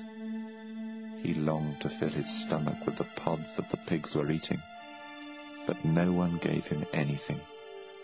When he came to his senses, he said, 'How many of my father's hired men have food to spare, and here I am starving to death. I will set out and go back to my father and say to him, Father, I have sinned against heaven and against you. I am no longer worthy to be called your son. Make me like one of your hired men.' So he got up and went to his father. But while he was still a long way off, his father saw him and was filled with compassion for him. He ran to his son, threw his arms around him, and kissed him. The son said to him, 'Father, I have sinned against heaven and against you. I am no longer worthy to be called your son.' But the father said to his servants, 'Quick, bring the best robe and put it on him. Put a ring on his finger and sandals on his feet. Bring the fattened calf and kill it. Let's have a feast and celebrate. For this son of mine was dead and is alive again. He was lost and is found.' So they began to celebrate. Meanwhile, the older son was in the field. When he came near the house, he heard music and dancing. So he called one of the servants and asked him what was going on. 'Your brother has come,' he replied, 'and your father has killed the fattened calf because he has him back safe and sound.' The older brother became angry and refused to go in. So his father went out and pleaded with him.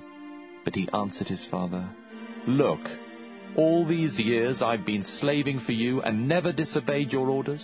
Yet you never gave me even a young goat so I could celebrate with my friends. But when this son of yours, who has squandered your property with prostitutes, comes home, you kill the fattened calf for him.' 'My son,' the father said, 'you are always with me, and everything I have is yours. But we had to celebrate and be glad, because this brother of yours was dead and is alive again. He was lost and is found.'"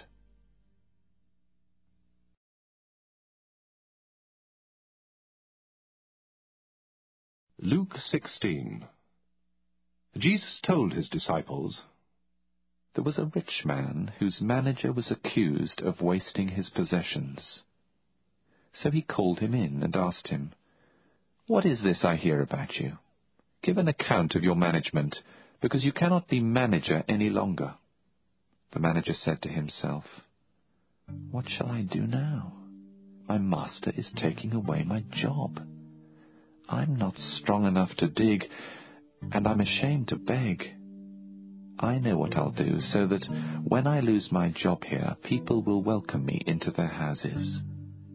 So he called in each one of his master's debtors. He asked the first, 'How much do you owe my master?' 800 gallons of olive oil,' he replied. The manager told him, 'Take your bill, sit down quickly, and make it 400. Then he asked the second, 'And how much do you owe?' 1,000 bushels of wheat,' he replied. He told him, 'Take your bill and make it 800.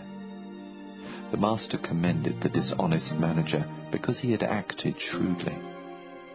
For the people of this world are more shrewd in dealing with their own kind than are the people of the light.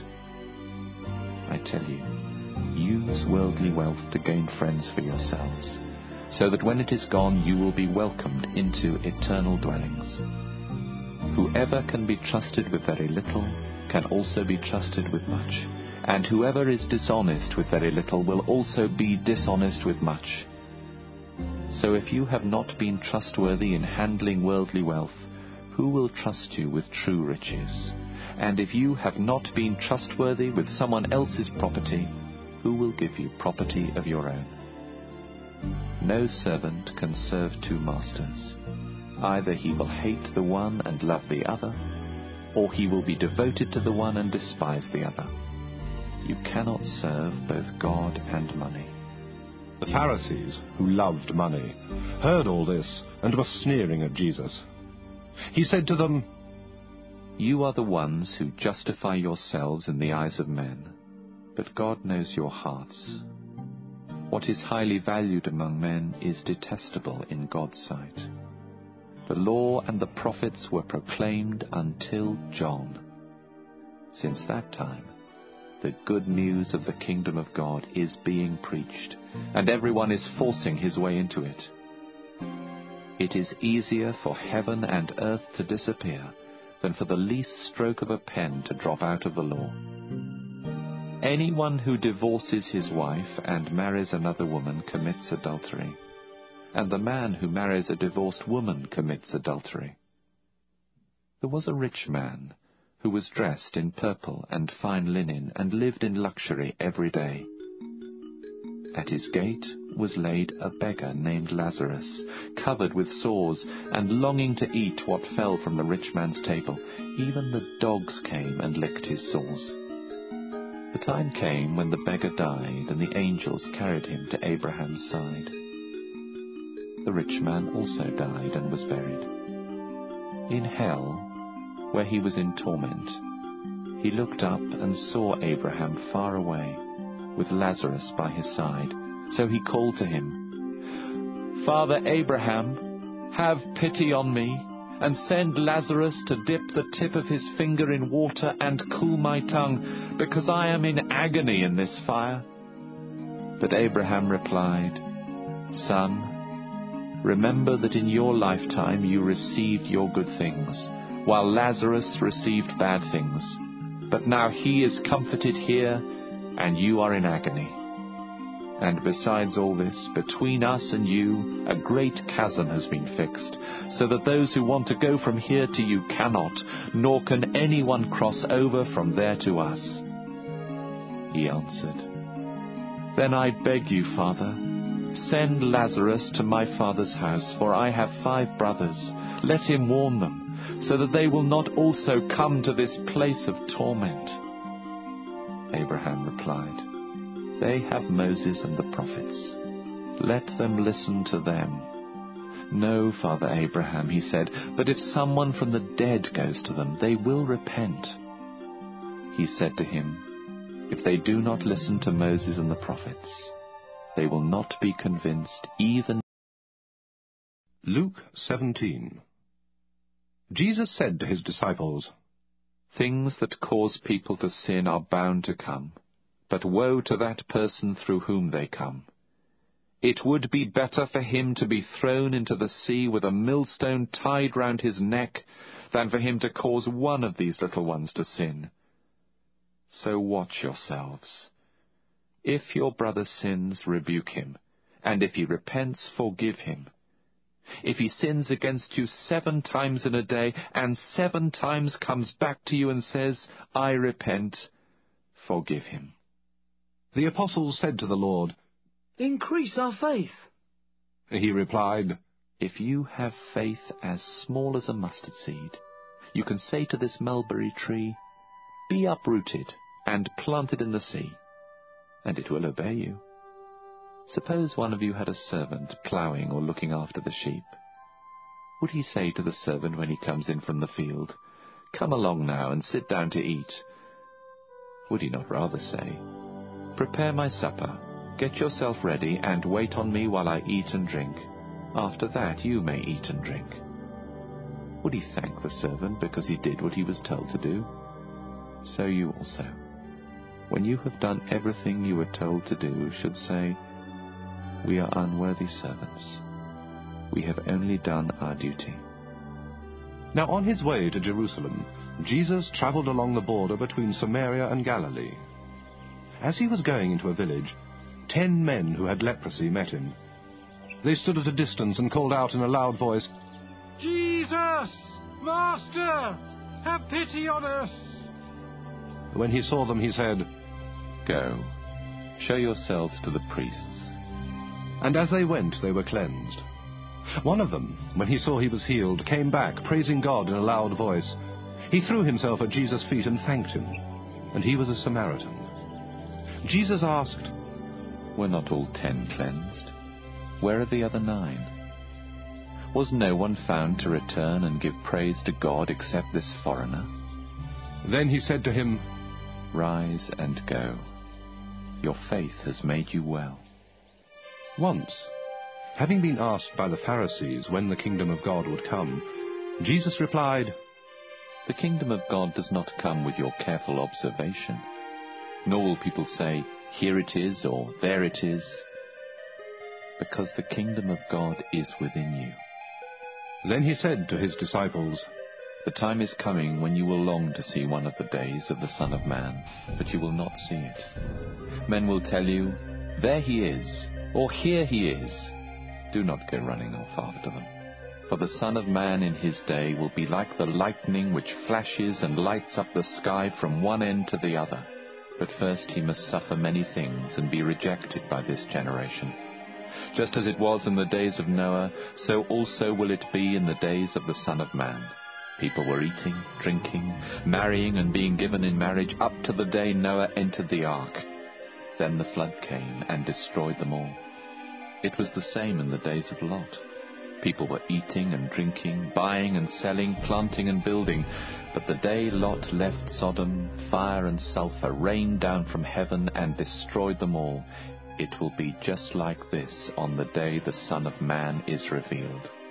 On that day, no one who is on the roof of his house with his goods inside should go down to get them.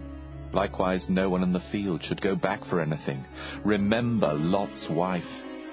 Whoever tries to keep his life will lose it, and whoever loses his life will preserve it. I tell you, on that night, 2 people will be in one bed. One will be taken, and the other left. 2 women will be grinding grain together. One will be taken, and the other left." "Where, Lord?" they asked. He replied, "Where there is a dead body, there the vultures will gather." Luke 18. Then Jesus told his disciples a parable, to show them that they should always pray and not give up. He said, "In a certain town there was a judge who neither feared God nor cared about men. And there was a widow in that town who kept coming to him with the plea, 'Grant me justice against my adversary.' For some time he refused, but finally he said to himself, 'Even though I don't fear God or care about men, yet because this widow keeps bothering me, I will see that she gets justice, so that she won't eventually wear me out with her coming.' And the Lord said, 'Listen to what the unjust judge says. And will not God bring about justice for his chosen ones who cry out to him day and night? Will he keep putting them off? I tell you, he will see that they get justice, and quickly. However, when the Son of Man comes, will he find faith on the earth?" To some who were confident of their own righteousness and looked down on everybody else, Jesus told this parable. 2 men went up to the temple to pray, one a Pharisee and the other a tax collector. The Pharisee stood up and prayed about himself.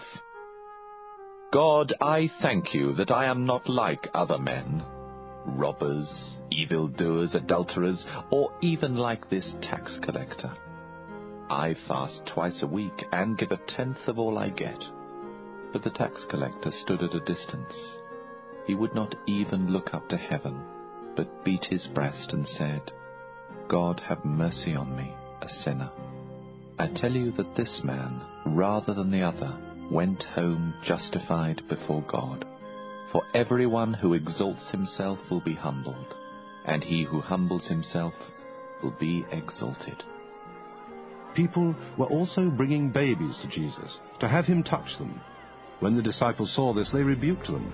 But Jesus called the children to him and said, "Let the little children come to me, and do not hinder them, for the kingdom of God belongs to such as these. I tell you the truth. Anyone who will not receive the kingdom of God like a little child will never enter it."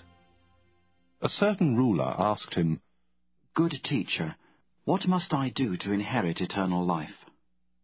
"Why do you call me good?" Jesus answered. "No one is good except God alone. You know the commandments. Do not commit adultery, do not murder, do not steal, do not give false testimony, honor your father and mother." "All these I have kept since I was a boy," he said. When Jesus heard this, he said to him, "You still lack one thing. Sell everything you have and give to the poor, and you will have treasure in heaven. Then come, follow me." When he heard this, he became very sad, because he was a man of great wealth. Jesus looked at him and said, "How hard it is for the rich to enter the kingdom of God. Indeed, it is easier for a camel to go through the eye of a needle than for a rich man to enter the kingdom of God." Those who heard this asked, "Who then can be saved?" Jesus replied, "What is impossible with men is possible with God." Peter said to him, "We have left all we had to follow you." "I tell you the truth," Jesus said to them, "no one who has left home or wife or brothers or parents or children for the sake of the kingdom of God will fail to receive many times as much in this age, and in the age to come, eternal life." Jesus took the 12 aside and told them, "We are going up to Jerusalem, and everything that is written by the prophets about the Son of Man will be fulfilled. He will be turned over to the Gentiles. They will mock him, insult him, spit on him, flog him, and kill him. On the third day, he will rise again." The disciples did not understand any of this. Its meaning was hidden from them, and they did not know what he was talking about. As Jesus approached Jericho, a blind man was sitting by the roadside begging. When he heard the crowd going by, he asked what was happening. They told him, "Jesus of Nazareth is passing by." He called out, "Jesus, Son of David, have mercy on me."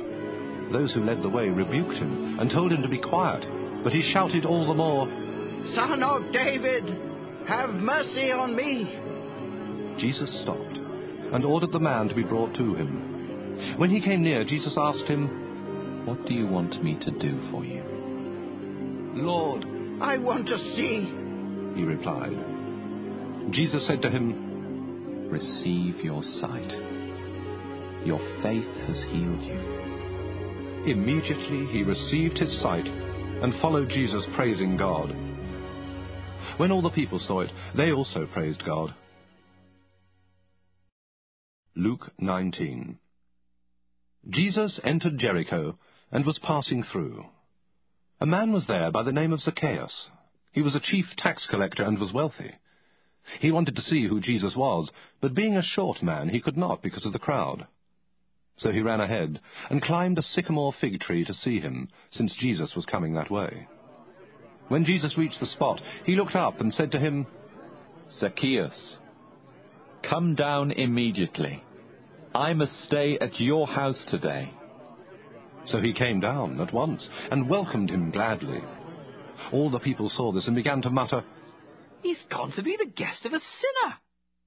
But Zacchaeus stood up and said to the Lord, "Look, Lord, here and now I give half of my possessions to the poor, and if I have cheated anybody out of anything, I will pay back 4 times the amount."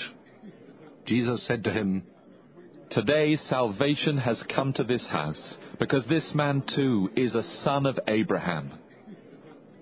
For the Son of Man came to seek and to save what was lost."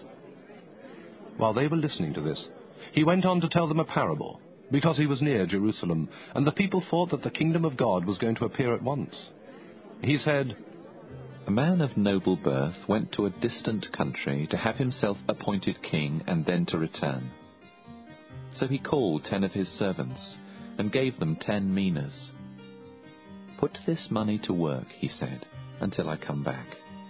But his subjects hated him and sent a delegation after him to say, 'We don't want this man to be our king.' He was made king, however, and returned home. Then he sent for the servants to whom he had given the money, in order to find out what they had gained with it. The first one came and said, 'Sir, your mina has earned 10 more.' 'Well done, my good servant,' his master replied. 'Because you have been trustworthy in a very small matter, take charge of 10 cities.' The second came and said, 'Sir, your mina has earned 5 more.' His master answered, 'You take charge of 5 cities.' Then another servant came and said, 'Sir, here is your mina. I have kept it laid away in a piece of cloth. I was afraid of you, because you are a hard man. You take out what you did not put in, and reap what you did not sow.' His master replied, 'I will judge you by your own words, you wicked servant. You knew, did you, that I am a hard man, taking out what I did not put in, and reaping what I did not sow? Why then didn't you put my money on deposit, so that when I came back I could have collected it with interest?' And then he said to those standing by, 'Take his mina away from him, and give it to the one who has 10 minas.' 'Sir,' they said, 'he already has 10. He replied, 'I tell you that to everyone who has, more will be given. But as for the one who has nothing, even what he has will be taken away. But those enemies of mine who did not want me to be a king over them, bring them here and kill them in front of me.'" After Jesus had said this, he went on ahead, going up to Jerusalem. As he approached Bethphage and Bethany at the hill called the Mount of Olives, he sent 2 of his disciples, saying to them, "Go to the village ahead of you, and as you enter it, you will find a colt tied there, which no one has ever ridden. Untie it and bring it here. If anyone asks you, 'Why are you untying it?' tell him, 'The Lord needs it.'" Those who were sent ahead went and found it just as he had told them. As they were untying the colt, its owners asked them, "Why are you untying the colt?" They replied, "The Lord needs it." They brought it to Jesus, threw their cloaks on the colt, and put Jesus on it. As he went along, people spread their cloaks on the road. When he came near the place where the road goes down the Mount of Olives, the whole crowd of disciples began joyfully to praise God in loud voices for all the miracles they had seen. "Blessed is the King who comes in the name of the Lord. Peace in heaven and glory in the highest." Some of the Pharisees in the crowd said to Jesus, "Teacher, rebuke your disciples." "I tell you," he replied, "if they keep quiet, the stones will cry out." As he approached Jerusalem and saw the city, he wept over it and said, "If you, even you, had only known on this day what would bring you peace, but now it is hidden from your eyes. The days will come upon you when your enemies will build an embankment against you and encircle you and hem you in on every side. They will dash you to the ground, you and the children within your walls. They will not leave one stone on another, because you did not recognize the time of God's coming to you." Then he entered the temple area and began driving out those who were selling. "It is written," he said to them, "My house will be a house of prayer, but you have made it a den of robbers." Every day he was teaching at the temple. But the chief priests, the teachers of the law, and the leaders among the people were trying to kill him. Yet they could not find any way to do it, because all the people hung on his words. Luke 20. One day, as he was teaching the people in the temple courts and preaching the gospel, the chief priests and the teachers of the law, together with the elders, came up to him. Tell us by what authority you are doing these things. Who gave you this authority? He replied, I will also ask you a question. Tell me, John's baptism, was it from heaven or from men? They discussed it among themselves and said, If we say from heaven, he will ask, why didn't you believe him? But if we say from men, all the people will stone us because they are persuaded that John was a prophet. So they answered, We don't know where it was from. Jesus said, Neither will I tell you by what authority I am doing these things. He went on to tell the people this parable. A man planted a vineyard, rented it to some farmers, and went away for a long time. At harvest time he sent a servant to the tenants, so they would give him some of the fruit of the vineyard. But the tenants beat him and sent him away empty-handed. He sent another servant, but that one also they beat and treated shamefully, and sent away empty-handed. He sent still a third, and they wounded him and threw him out. Then the owner of the vineyard said, What shall I do? I will send my son, whom I love. Perhaps they will respect him. But when the tenants saw him, they talked the matter over. This is the heir, they said. Let's kill him, and the inheritance will be ours. So they threw him out of the vineyard and killed him. What then will the owner of the vineyard do to them? He will come and kill those tenants, and give the vineyard to others. When the people heard this, they said, May this never be. Jesus looked directly at them and asked, Then what is the meaning of that which is written? The stone the builders rejected has become the capstone. Everyone who falls on that stone will be broken to pieces, but he on whom it falls will be crushed.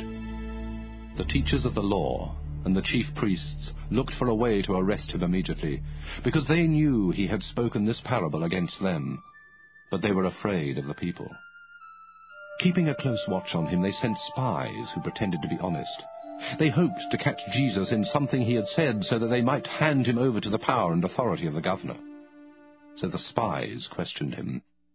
Teacher, we know that you speak and teach what is right, and that you do not show partiality, but teach the way of God in accordance with the truth. Is it right for us to pay taxes to Caesar or not? He saw through their duplicity and said to them, Show me a denarius. Whose portrait and inscription are on it? Caesar's, they replied. He said to them, Then give to Caesar what is Caesar's, and to God what is God's.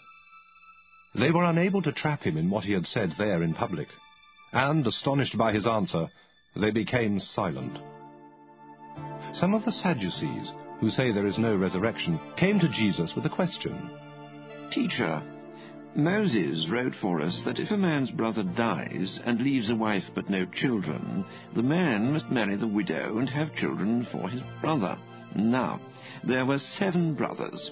The first one married a woman and died childless. The second and then the third married her, and in the same way the 7 died, leaving no children. Finally, the woman died too. Now then, at the resurrection, whose wife will she be, since the 7 were married to her? Jesus replied, The people of this age marry and are given in marriage. But those who are considered worthy of taking part in that age and in the resurrection from the dead will neither marry nor be given in marriage, and they can no longer die, for they are like the angels. They are God's children, since they are children of the resurrection. But in the account of the bush, even Moses showed that the dead rise. For he calls the Lord the God of Abraham and the God of Isaac and the God of Jacob.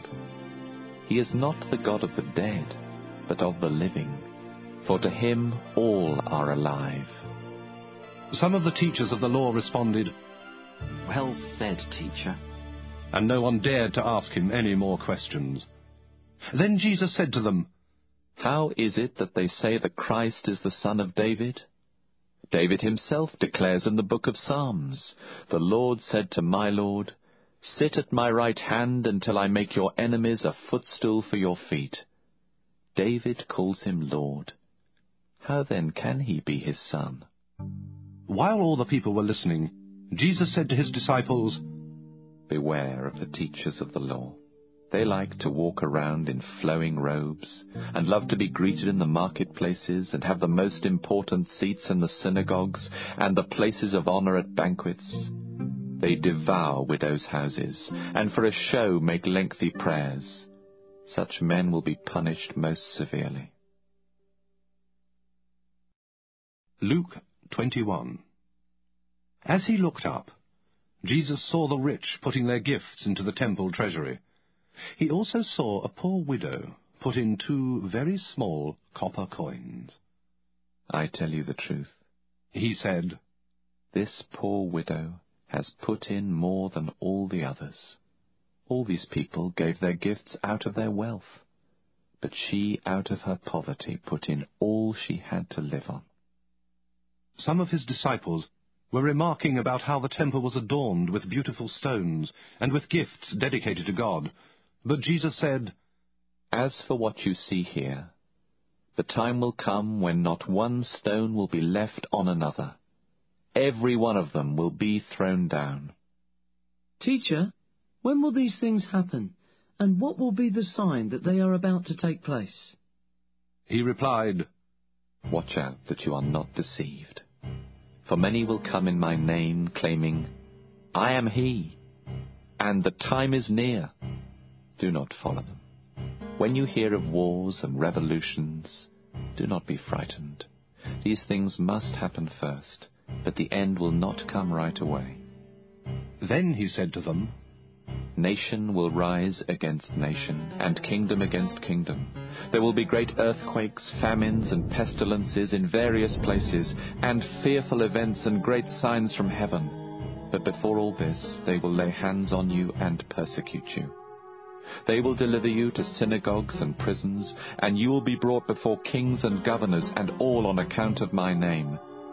This will result in your being witnesses to them. But make up your mind not to worry beforehand how you will defend yourselves. For I will give you words and wisdom that none of your adversaries will be able to resist or contradict. You will be betrayed even by parents, brothers, relatives, and friends, and they will put some of you to death.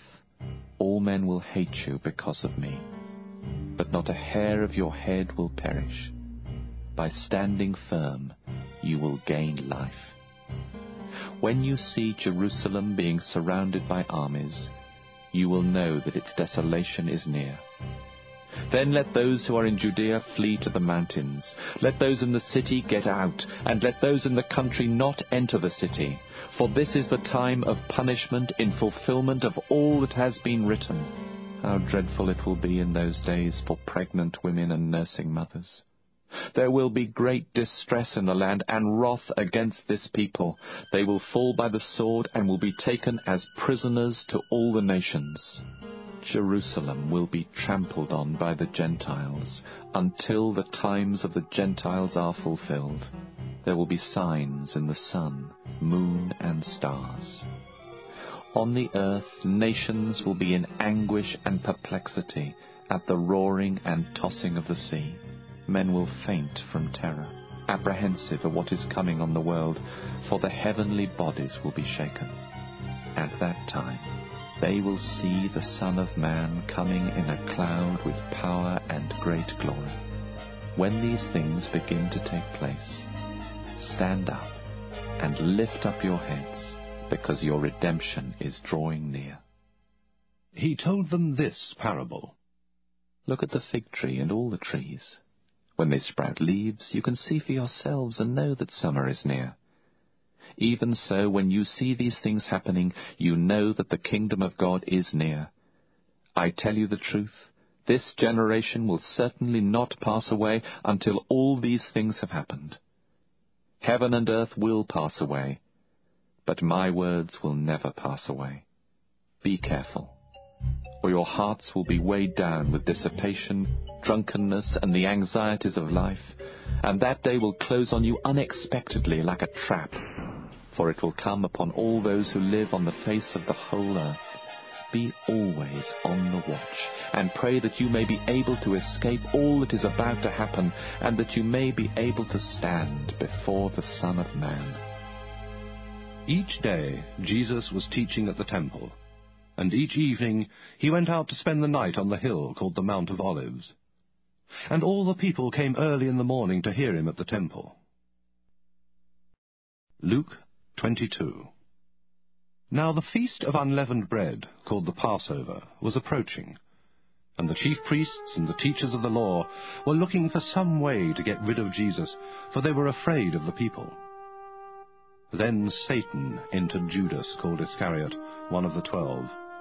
And Judas went to the chief priests and the officers of the temple guard, and discussed with them how he might betray Jesus. They were delighted, and agreed to give him money. He consented, and watched for an opportunity to hand Jesus over to them when no crowd was present. Then came the day of unleavened bread, on which the Passover lamb had to be sacrificed. Jesus sent Peter and John, saying, "Go and make preparations for us to eat the Passover." "Where do you want us to prepare for it?" they asked. He replied, "As you enter the city, a man carrying a jar of water will meet you. Follow him to the house that he enters, and say to the owner of the house, 'The teacher asks, where is the guest room where I may eat the Passover with my disciples?' He will show you a large upper room, all furnished. Make preparations there." They left, and found things just as Jesus had told them. So they prepared the Passover. When the hour came, Jesus and his apostles reclined at the table, and he said to them, "I have eagerly desired to eat this Passover with you before I suffer. For I tell you, I will not eat it again until it finds fulfillment in the kingdom of God." After taking the cup, he gave thanks and said, "Take this and divide it among you. For I tell you, I will not drink again of the fruit of the vine until the kingdom of God comes."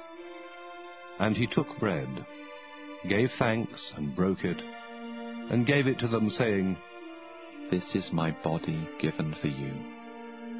Do this in remembrance of me."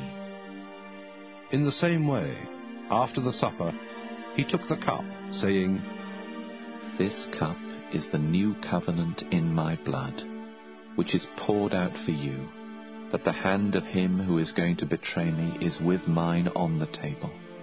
The Son of Man will go as it has been decreed, but woe to that man who betrays him." They began to question among themselves which of them it might be who would do this. Also a dispute arose among them as to which of them was considered to be greatest. Jesus said to them, "The kings of the Gentiles lord it over them, and those who exercise authority over them call themselves benefactors. But you are not to be like that. Instead, the greatest among you should be like the youngest, and the one who rules like the one who serves. For who is greater, the one who is at the table or the one who serves? Is it not the one who is at the table? But I am among you as one who serves. You are those who have stood by me in my trials, and I confer on you a kingdom, just as my Father conferred one on me, so that you may eat and drink at my table in my kingdom, and sit on thrones judging the 12 tribes of Israel. Simon, Simon, Satan has asked to sift you as wheat, but I have prayed for you, Simon, that your faith may not fail. And when you have turned back, strengthen your brothers." But he replied, "Lord, I am ready to go with you to prison and to death." Jesus answered, "I tell you, Peter, before the cock crows today, you will deny 3 times that you know me." Then Jesus asked them, "When I sent you without purse, bag, or sandals, did you lack anything?"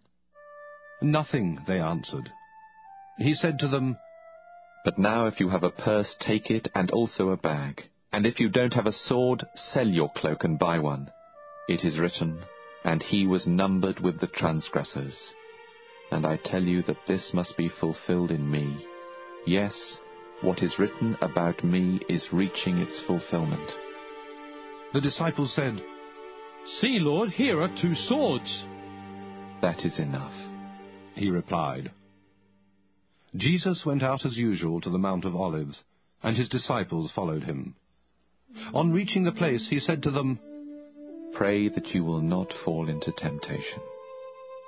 He withdrew about a stone's throw beyond them, knelt down and prayed, "Father, if you are willing, take this cup from me. Yet not my will, but yours be done." An angel from heaven appeared to him and strengthened him.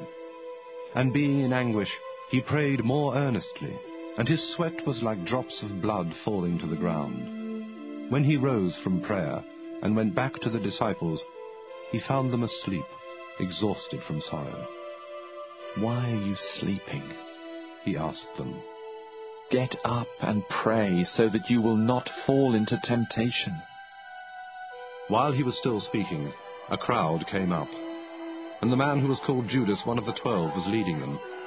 He approached Jesus to kiss him, but Jesus asked him, "Judas, are you betraying the Son of Man with a kiss?" When Jesus' followers saw what was going to happen, they said, "Lord, should we strike with our swords?" And one of them struck the servant of the high priest, cutting off his right ear. But Jesus answered, "No more of this." And he touched the man's ear and healed him. Then Jesus said to the chief priests, the officers of the temple guard, and the elders who had come for him, "Am I leading a rebellion that you have come with swords and clubs? Every day I was with you in the temple courts, and you did not lay a hand on me. But this is your hour, when darkness reigns." Then, seizing him, they led him away and took him into the house of the high priest. Peter followed at a distance. But when they had kindled a fire in the middle of the courtyard and had sat down together, Peter sat down with them. A servant girl saw him seated there in the firelight. She looked closely at him and said, "This man was with him." But he denied it. "Woman, I don't know him," he said. A little later someone else saw him and said, "You also are one of them." "Man, I am not," Peter replied. About an hour later another asserted, "Certainly this fellow was with him, for he is a Galilean." Peter replied, "Man, I don't know what you're talking about." Just as he was speaking, the cock crowed. The Lord turned and looked straight at Peter. Then Peter remembered the word the Lord had spoken to him. "Before the cock crows today, you will disown me 3 times." And he went outside and wept bitterly. The men who were guarding Jesus began mocking and beating him. They blindfolded him and demanded, "Prophesy! Who hit you?" And they said many other insulting things to him. At daybreak, the council of the elders of the people, both the chief priests and the teachers of the law, met together, and Jesus was led before them. "If you are the Christ, tell us." Jesus answered, "If I tell you, you will not believe me, and if I asked you, you would not answer. But from now on the Son of Man will be seated at the right hand of the mighty God." They all asked, "Are you then the Son of God?" He replied, "You are right in saying I am." Then they said, "Why do we need any more testimony? We have heard it from his own lips." Luke 23. Then the whole assembly rose and led him off to Pilate, and they began to accuse him, saying, "We have found this man subverting our nation. He opposes payment of taxes to Caesar and claims to be Christ, a king." So Pilate asked Jesus, "Are you the king of the Jews?" "Yes, it is as you say," Jesus replied. Then Pilate announced to the chief priests and the crowd, I find no basis for a charge against this man. But they insisted, He stirs up the people all over Judea by his teaching. He started in Galilee and has come all the way here. On hearing this, Pilate asked if the man was a Galilean. When he learned that Jesus was under Herod's jurisdiction, he sent him to Herod, who was also in Jerusalem at that time. When Herod saw Jesus, he was greatly pleased, because for a long time he had been wanting to see him. From what he had heard about him, he hoped to see him perform some miracle. He plied him with many questions, but Jesus gave him no answer. The chief priests and the teachers of the law were standing there, vehemently accusing him. Then Herod and his soldiers ridiculed and mocked him. Dressing him in an elegant robe, they sent him back to Pilate. That day Herod and Pilate became friends. Before this they had been enemies. Pilate called together the chief priests, the rulers and the people, and said to them, You brought me this man as one who was inciting the people to rebellion. I have examined him in your presence, and have found no basis for your charges against him. Neither has Herod, for he sent him back to us. As you can see, he has done nothing to deserve death. Therefore, I will punish him and then release him. With one voice they cried out, Away with this man! Release Barabbas to us! Barabbas had been thrown into prison for an insurrection in the city and for murder. Wanting to release Jesus, Pilate appealed to them again, but they kept shouting, Crucify him! Crucify him!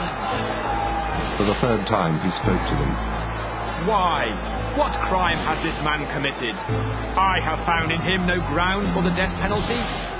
Therefore, I will have him punished and then release him. But with loud shouts, they insistently demanded that he be crucified, and their shouts prevailed. So Pilate decided to grant their demand.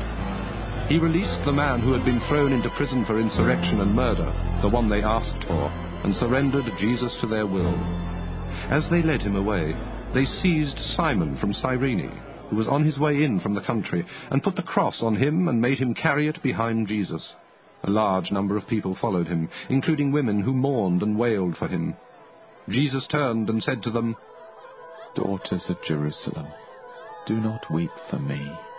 Weep for yourselves and for your children. For the time will come when you will say, Blessed are the barren woman, the wombs that never bore, and the breasts that never nursed. Then they will say to the mountains, Fall on us, and to the hills, cover us. For if men do these things when the tree is green, what will happen when it is dry? 2 other men, both criminals, were also led out with him to be executed. When they came to the place called the Skull, there they crucified him, along with the criminals, one on his right, the other on his left. Jesus said, Father, forgive them, for they do not know what they are doing. And they divided up his clothes by casting lots. The people stood watching, and the rulers even sneered at him. They said, He saved others. Let him save himself if he is the Christ of God, the chosen one. The soldiers also came up and mocked him. They offered him wine vinegar and said, If you're the king of the Jews, save yourself. There was a written notice above him which read, This is the King of the Jews. One of the criminals who hung there hurled insults at him.